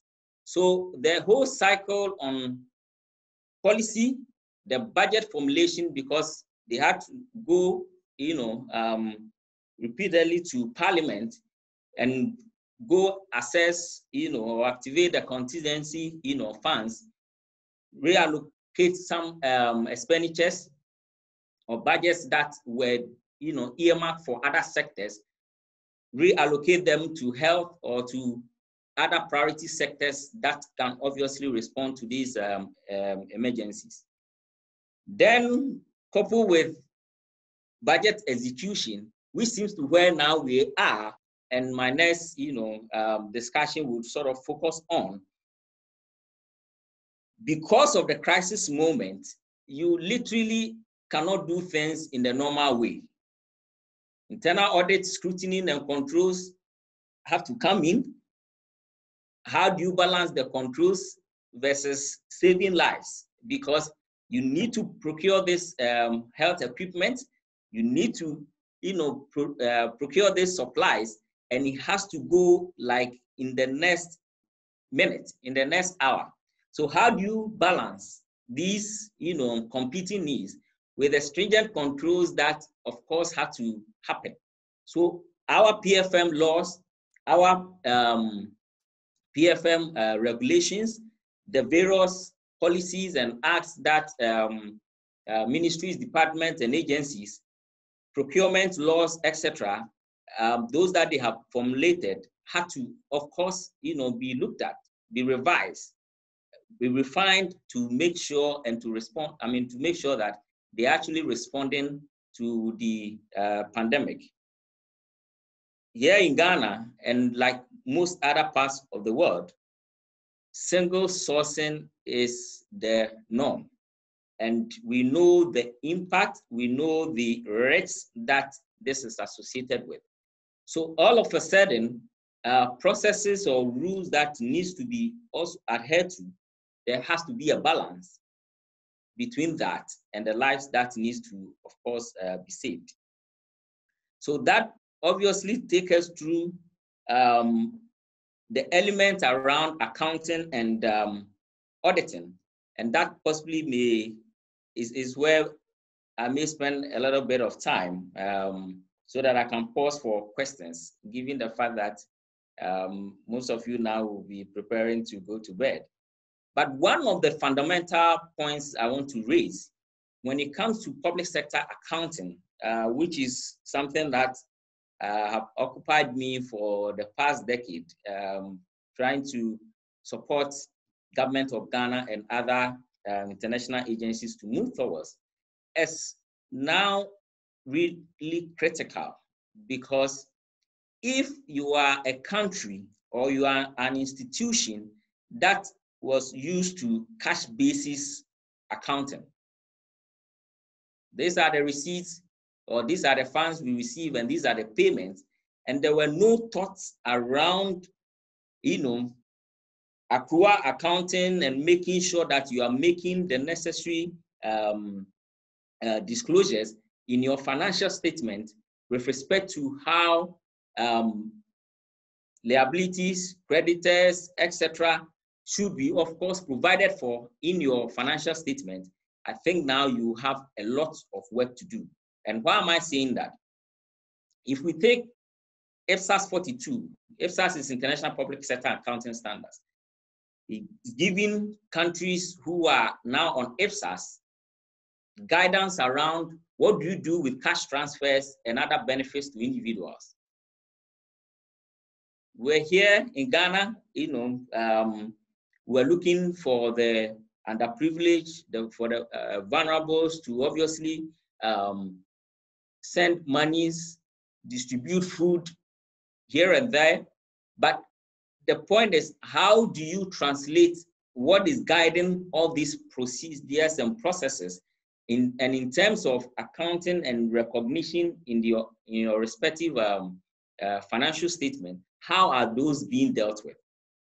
Those social interventions, in some countries where they are guaranteeing minimum income, I believe the day that we'll get there in Ghana, people will be very happy to have a guaranteed income, whether you are maybe working or not. You can get some unemployment, kind of benefit. But clearly, these are strict guidelines in line with international accounting standards that if you are part of, you would obviously know what to do at this time, rather than doing a cash basis. Employee benefits, sick leave, people who have obviously have been, infected. They may, as my previous speakers did mention, companies, firms had to lay off some people. Maybe you have to take into account redundancy payment. And for most countries and for most institutions, these may be the first time, having to consider these things. And of course, accruing for those in their financial statement. Plan assets and liabilities for long-term benefit plans. You realize that you take a financial statement of a public sector entity and you don't see these valuations, done and properly accrued for in the financial statement. So with this impact, you really have to then go back.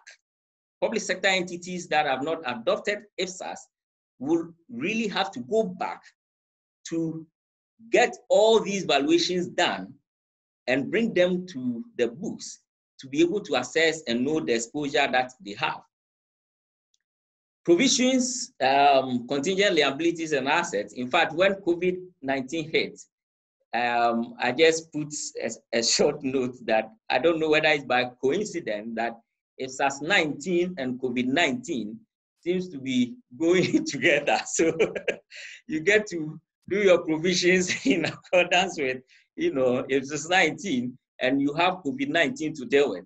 So clearly, if you have not been thinking through institutions that are legal, cases and all those uncertainties, ongoing, but have not reflected anywhere in the financial statement, with COVID coming, you really have to do more.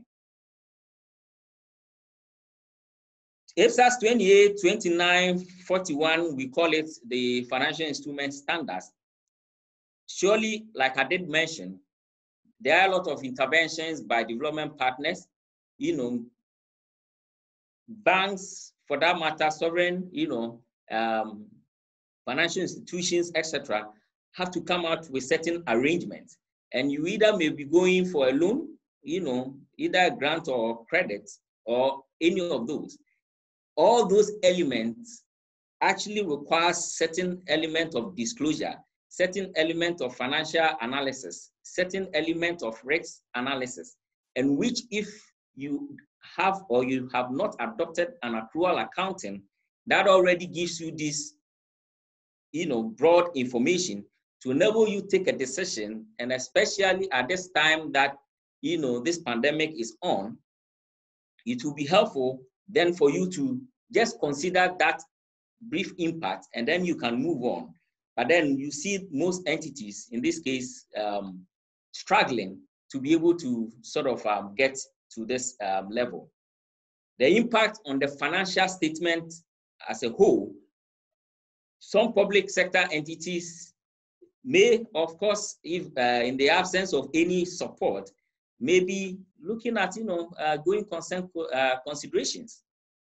We know, for instance, that all airports shut across the world means that most of the aviation sector and industries, and for that matter, our Ministry of Tourism and all those other sectors will heavily be impacted. And therefore, if you're preparing financial statement in that particular sector, and like I said, if you are not using an accrual accounting that already present to you a lot of information and analysis, you first of all will not even be able to know your current financial statement maturity, let alone go into this. So revenue, clearly, as I mentioned, already without a very good revenue projection, where you know that you, of course, know what to match, what to bring in during the year, what to possibly defer as per IPSAS 23, and all the fiscal, government fiscal policies, grants, and we call it in IPSAS, tax and non-tax sort of revenue, tax and transfers, or any other sort of revenue from non-exchange in transactions or being donor support, people's inability, or countries, or for that matter, institutions' inability to be or have or adopt accrual accounting really are going to be heavily impacted in this. Finally, on accounting, as an, I would say what we call recommended practice guidelines.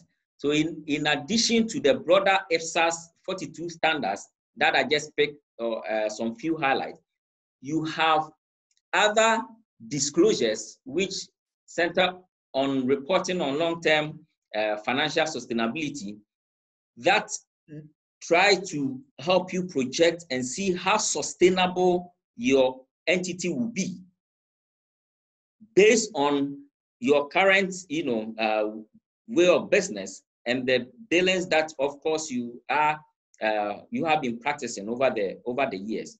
So it's very, very important, and it steps into the financial statement discussions and analysis, because we will agree at this point that if you take Ministry of Health, where every country, basically they are the most stretched sector as we speak, how much is, for example, going into COVID-19 procurement of health products versus malaria, versus HIV, versus TB?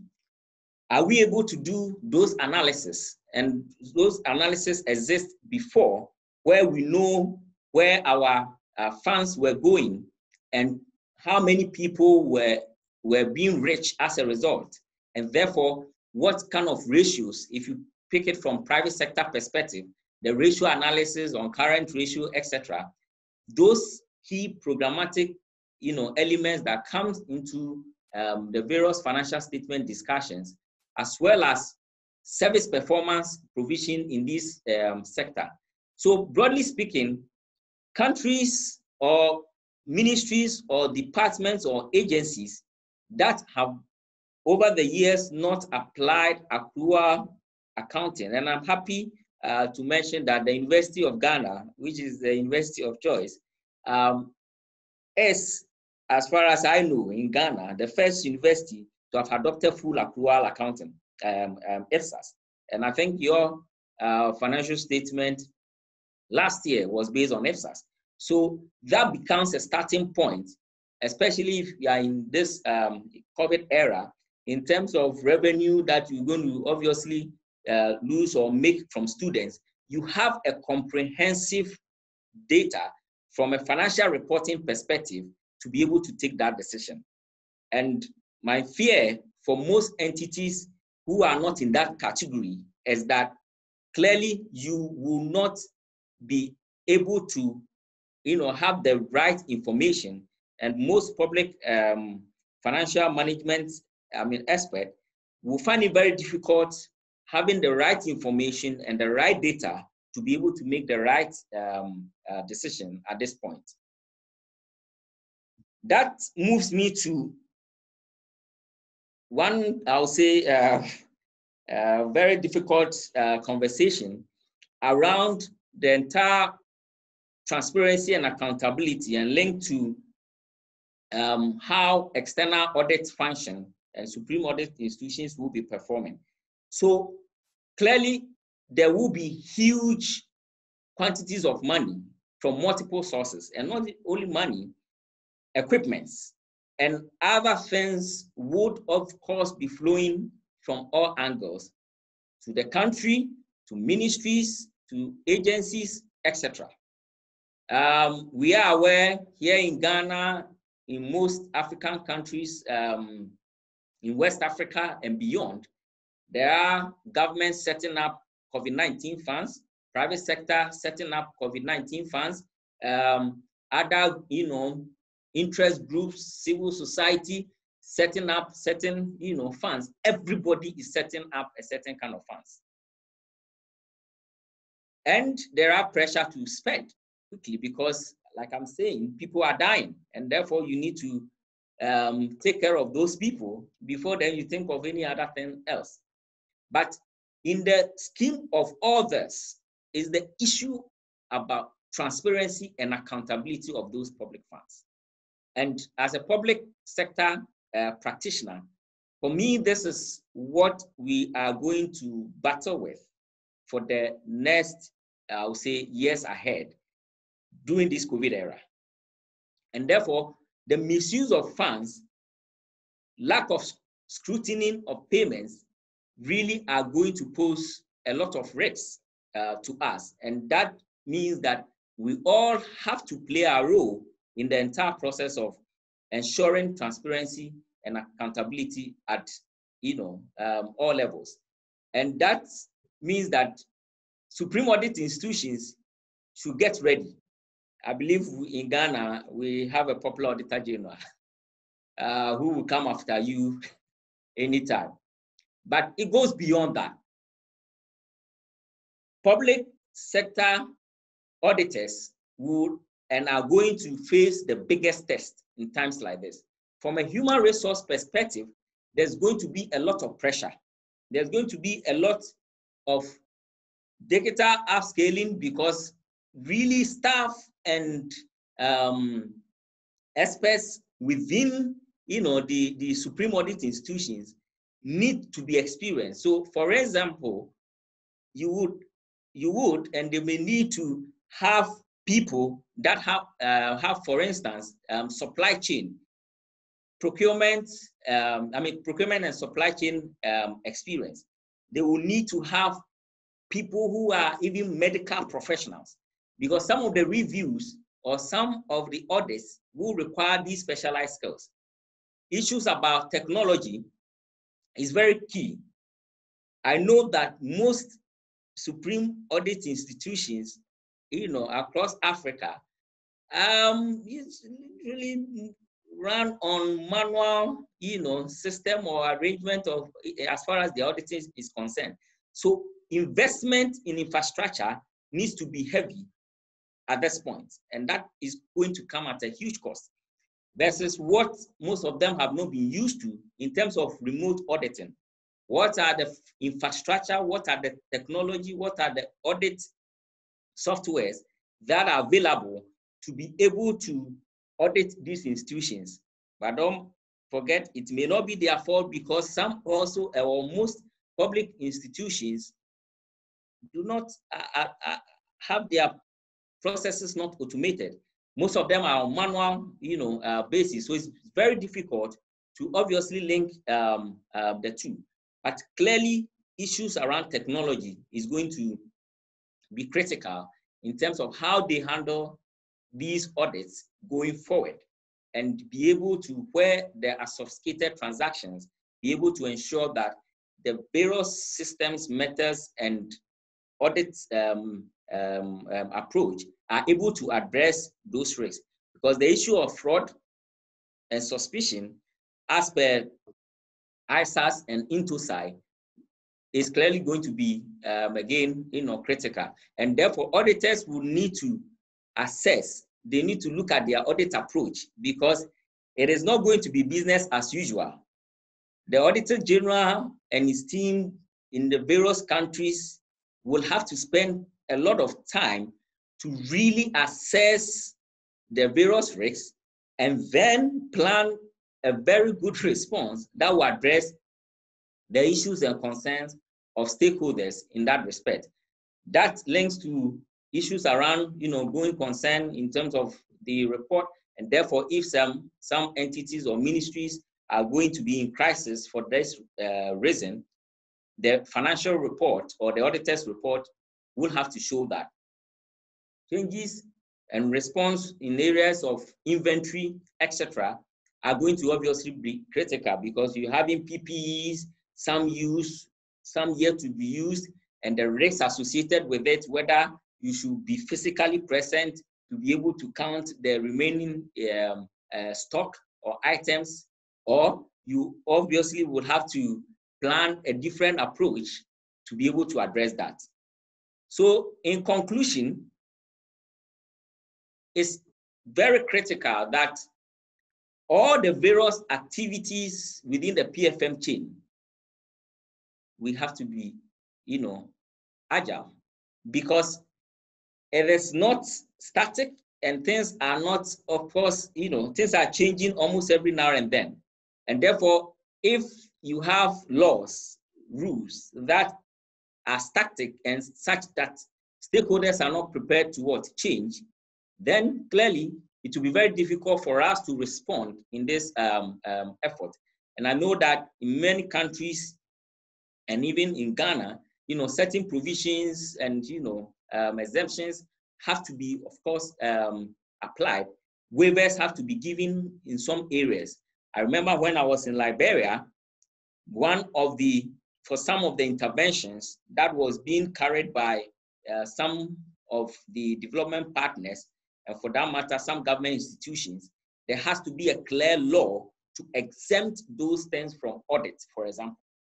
So right from day one that issues that has to, or expenditures that has to do with the ETU, which is the Emergency Treatment Unit or Center, is a no-go area. Because as an auditor, you have to choose between whether you have to go and examine, those who are sick at that point and the risks of being infected and the support that needs to go there versus saving the lives that obviously have to be taken care of. So all these reforms and questions have to be asked at every given point in time. And we have to do a lot of scenario planning to ensure that we are actually addressing these risks on a continuous basis. We cannot, as PFM actors, as stakeholders, do things in isolation. In the design and targeting of policies and programs and everything, we need to involve all key stakeholders. Private sector must be involved. The donor agencies must be involved. In most jurisdictions, and Ghana is not an exception, there are presidential task forces, within the office of the president, there are coordinating, crisis coordinating units set up across various areas to control, to distribute, and to support those who have been impacted by this pandemic. And therefore, it is critical that stakeholders, civil society organizations, internal and external auditors of supreme institutions, private, audit firms, public accounts committees, public interest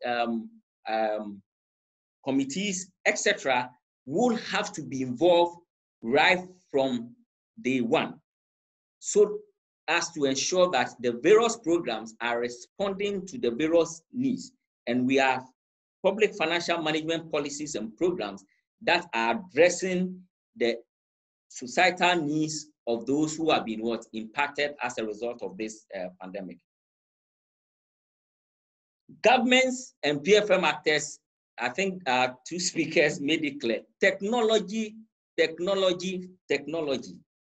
is not going to go away. So some countries are using e-procurement platform to track and manage emergency spending. In Ghana, I think there's a pilot ongoing for e-procurement arrangement to make sure that, yes, you can submit all your procurement, online. You don't have to see anybody. It goes through the process, and then you get your award. Countries like Rwanda, for instance, already have implemented this, and I think it's working very well with them. firms are using drone technology to observe stock count. In Ghana, I think the Ministry of Health signed up to this zip line to, of course, provide medical, products or supplies to places that are difficult to sort of reach. We had to activate mobile money, which of course we have been using over the period, but incentives had to be given to a lot of telcos to be able to waive certain charges to allow citizens to be able to use mobile technology or use digital means to make payments, mobile money, etc. So these reforms plus a lot more around the education side, which colleagues did mention, because public sector financial management experts and trainees are not going to be the same. Trainings are going to be in forum like this. If had not been possibly, if this had not been covered, possibly I'll be standing in front of you doing this lecture and interacting with you. But things have changed, and therefore there's really a lot of investment that is going to into public financial management at all levels, across the accounting, across the auditing arrangement. And it's important that we stay engaged in this area, upskill, and ensure that we are actually part of the whole change management process. So to end, I'm quoting the IMF that is saying that governments, stakeholders, everybody should do whatever it takes, but they should keep the receipts. Thank you very much. Thank you very much. This morning I was on another seminar with Ghana Integrity Initiative looking at COVID-19 and the issues of transparency and accountability. And some of the very important points you just made came up. But I love that one. Do whatever you can do, but make sure you keep the receipts. We will come for the receipt. Tell us stories. There's no stories of either a tsunami or a flood has taken the receipts away. We will have to keep the receipts. So thank you very much, Mr. Aboagye, for this excellent presentation. We have questions already for you on the platform, and I'm going to put two questions from Felix Amache. Felix Amache is a final year PhD student. He's in public administration, so you will understand why he's interested in. So what will be your opinion on corruption and the fight against COVID-19? To what extent could public officers be accused of financial malfeasance or misappropriation in the fight against corruption? And this question keeps coming up. Also this morning, it came up whether or not, like you said, in an attempt to save lives, can I be said to be reckless? Save lives, lives were at stake and all of that. But I guess that do whatever you can do, but keep the receipts, it's a big blow to that question. But let me leave you to answer the question, please. I think probably you've answered it. So well, I can say that based on the Ebola outbreak, okay, post-Ebola, there were a lot of audit reports that came out. Sierra Leone, Liberia, and most West Africa, countries. And it was clear that millions of dollars were lost through this whole, in this whole pandemic. And why were they lost? One, clearly the controls, like I mentioned, were either non-existent, and then where they exist, the special arrangement or special provisions that needed to be documented to make sure that in instances where we are setting aside a certain process to be able to, of course, procure a certain item or to sort of incur on a certain sort of transaction, it's clearly documented, and whatever or whoever was charged with governance or charged with that particular arrangement is aware of that and sign up to that. And therefore, if the Supreme Audit institutions come after you, the rule of the game is evidence. So if you don't have the evidence, clearly you are out. There were clear instances in those reports that monies were being disbursed to friends. People were creating fictitious, accounts and diverting, funds to their own sort of, bank accounts. And these are public, information. If you look at the Auditor General's report for Sierra Leone on Ebola, and even for that one, the one for Liberia, including other forensic audits that were done. But my point about corruption, my comment about, transparency is that the conclusion I made that we cannot say we will not do anything in this situation. Things have to move. Medical supplies have to move. Monies have to move to poor people that have been heavily impacted as a result of this. So there are a lot of cash transfers that happens. But as a country, and in most, let's say, least developed countries where weak PFM systems exist, is that data is not available. And I brought the point on EFSAS. There are no international standards that most of these entities are following. So no data is even available to be able to use it as a basis to make informed decisions. So for example, if we are saying that we disburse monies to 100, people who were impacted because they were in a database or they were part of people who are underprivileged, there's practically no source. There's practically no information that can tell us that these are really the people based on which these disbursements were made. So the corruption will come because there is an opportunity for people to take advantage of that. And the opportunity can only be addressed where there are stronger controls in place. And like I said, where those controls do not exist, or where those controls need to be, of course, bypassed, there are clear reasons or justifications why a certain process or procedure is being sort of waived because of this emergency. In the absence of that, clearly there would and there is going to be a lot of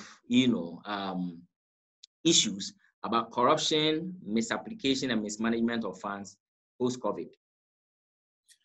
Thank you very much. There is a Han Galaxy 10A10S. Okay, Adam Osman, great, Adam Osman. I would like to know to what extent the COVID-19 affects the medium-term economic framework of Ghana. So, as we may be aware, from a policy planning perspective, this is where we are obviously hit. The finance minister had come in with a projection of growth of, I think for Ghana, it's about 6.3 or 6.8 thereabout. As we speak, the fear is that we may go close to 1.5, drop from that level. If we compare us to other West Africa or ECOWAS countries, in fact, most of them are registering already negative growth. So, coupled with the fact that, yes, we are dropping in revenue, etc., for the next, 3 years, it's really GDP growth, and for that matter, macroeconomic stability, if nothing changes, is really going to be very, very, very serious. And it's going to have a very serious impact on the economy. possibly the finance minister may have to come back again, to give us all the scenarios. But clearly, yes, it's going to have a very, very strong impact. And if nothing doesn't sort of change, we should be looking at in the next 2 to 3 years, countries really crawling into negative growth, and then we'll get to the recovery efforts. But until that, yes, this really, I agree, is going to have a serious effect on us, on our macroeconomic policy overall. Sabino has a question. He says, with COVID-19 having impact on every country's finance, access to external borrowing to finance the budget deficit becomes difficult. However, the alternative of domestic borrowing is also very real. From your perspective, what advice would you have for the managers of the Ghanaian and other African economies in terms of raising funds to finance the exceptional COVID-19 related expenditure? Okay, that's a good question. And then that's why I like interacting with academia. And as I don't want to put myself in the shoes of the Minister of Finance at this point. That is the sleepless night for almost every, I would say, finance minister and public financial management player. What we have not done well for ourselves as a country, okay, is the efforts that we have not actually put on our domestic, revenue mobilization, in the past. Currently, like we all know, wherever you are living now, I doubt you pay property tax. Yeah, okay? That's a big one. We don't pay. As we speak now, the informal sector, based on last year's budget highlights as a firm, account for more than 60 to 70% of our tax revenue, but non-tax and tax revenue, but they are not there for us to go and collect and get them on board. So these practices have gone with us for a while, and I know that both the tax authorities and the non-tax revenue units within the Ministry of Finance and all the GRAs and all the various revenue mobilizations are trying to find ways to get this on board. So it's not rosy for anybody at this point, but on the side, some commodities like gold is obviously doing well. I know that we obviously had an aggressive stance to try and get that sector also clean up to make it more vibrant. So it is a tough one.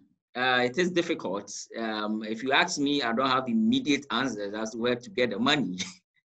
But like I did presented, the international community are cognizant of this.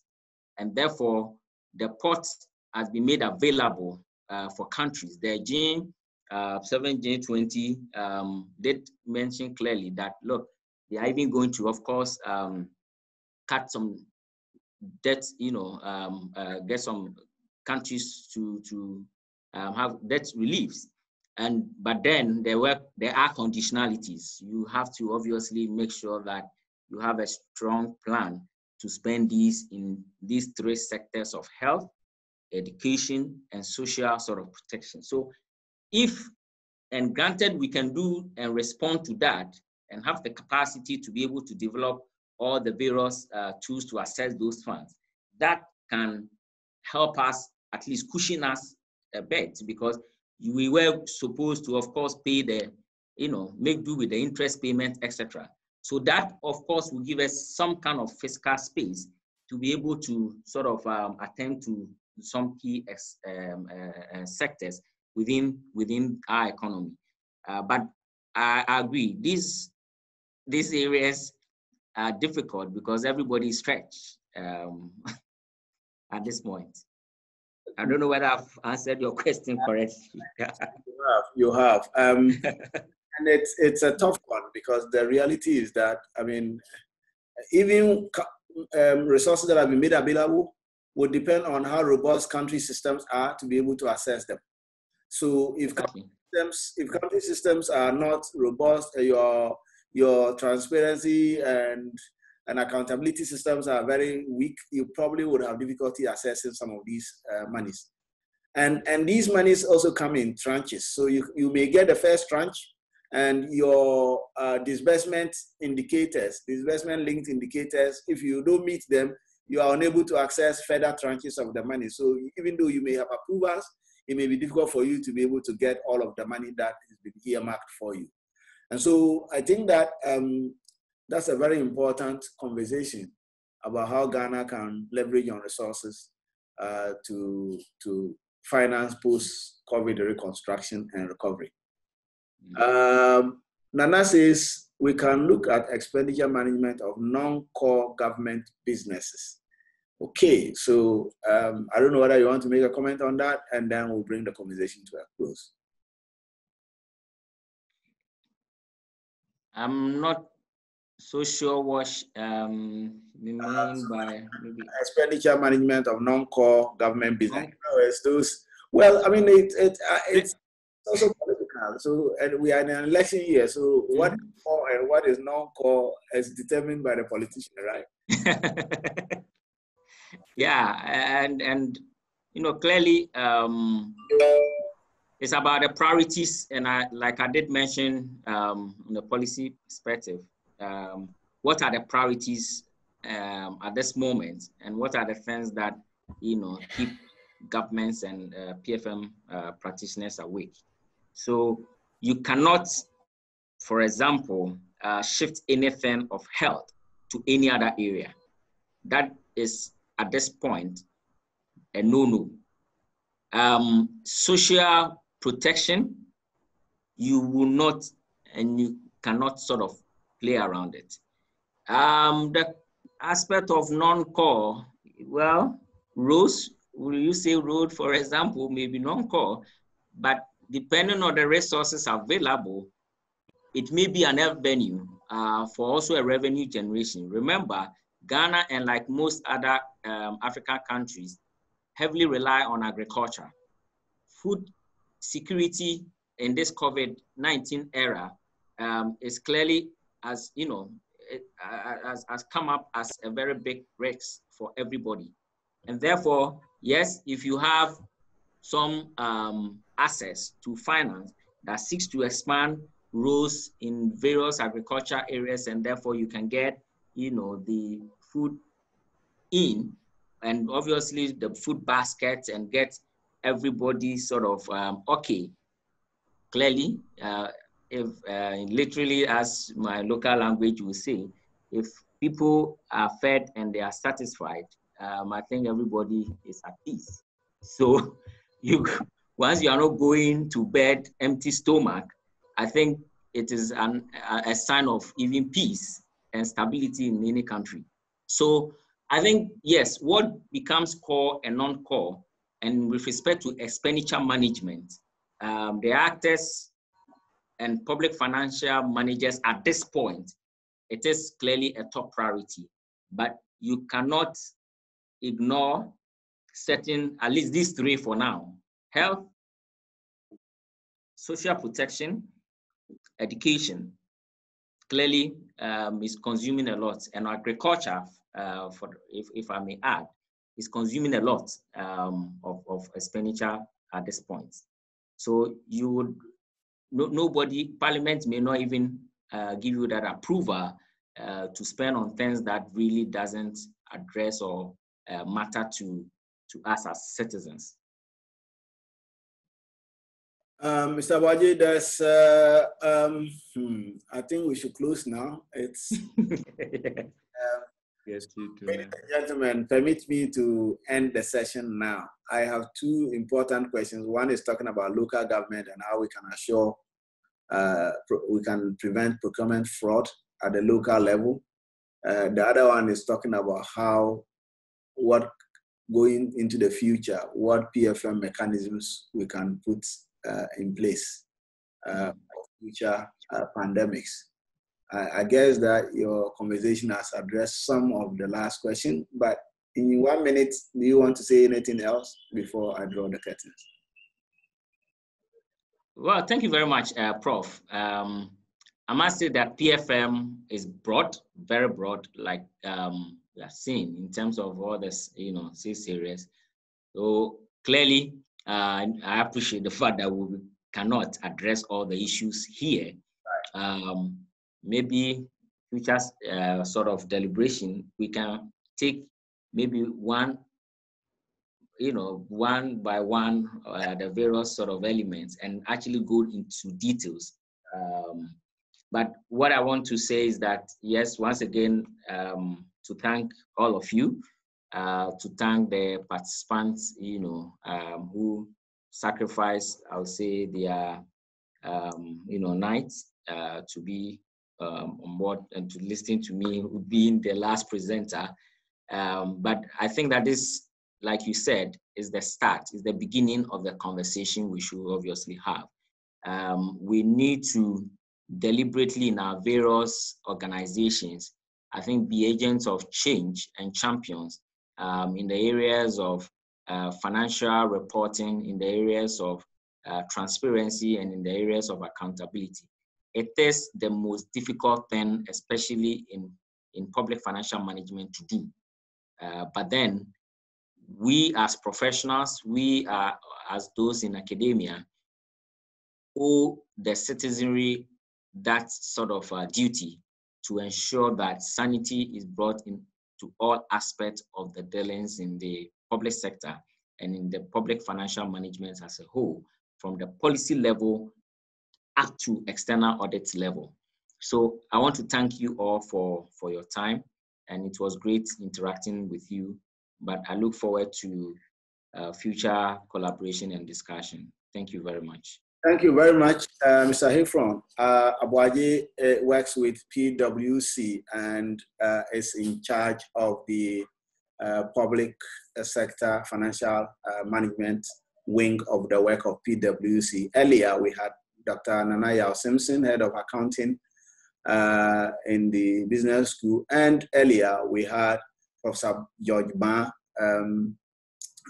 joining us from UNIPRAS University in the USA. We have had Mr. David Ajimai joining us from Germany, and we have a few colleagues joining us from the US. And I know that there are a lot of us also who have joined from other parts of the world. I want to say thank you to all of you. First, to our presenters who have spent their evening sharing knowledge with us. The essence of these seminar series are to ensure that we can shape practice and policy. And I want to urge you, those of you students and practitioners out there, to continue the conversations that have been started here. On Thursday, we would have another session. As I said, the head of civil service, Nana Dwamena, would be speaking to us on how COVID-19 has impacted the delivery of public services. And then we will be joined from the US by Professor Kendra Stewart, who is the president of the American Public Administration Association. And these two will be speaking to us next week, and I want to urge you to join. But this evening, I want to thank all of you for making time to join us, and I wish you a very pleasant evening. The UGBS will continue to traverse the boundaries of sharing knowledge, and I'm happy that a lot of our students and faculty have joined. Our PhD students from public administration, I want to salute you, Leonard and Felix and all of your friends. Thank you for joining, and please encourage a lot of your colleagues to join in subsequent sessions. I'll give you all a good night. Thank you, my lecturer, Dr. Francis Aboagye, for spending the evening with us. I appreciate all of you faculty members, and I wish you a pleasant evening. I'll see you tomorrow, those of you who are around, and please continue with the good work you are doing. Amen.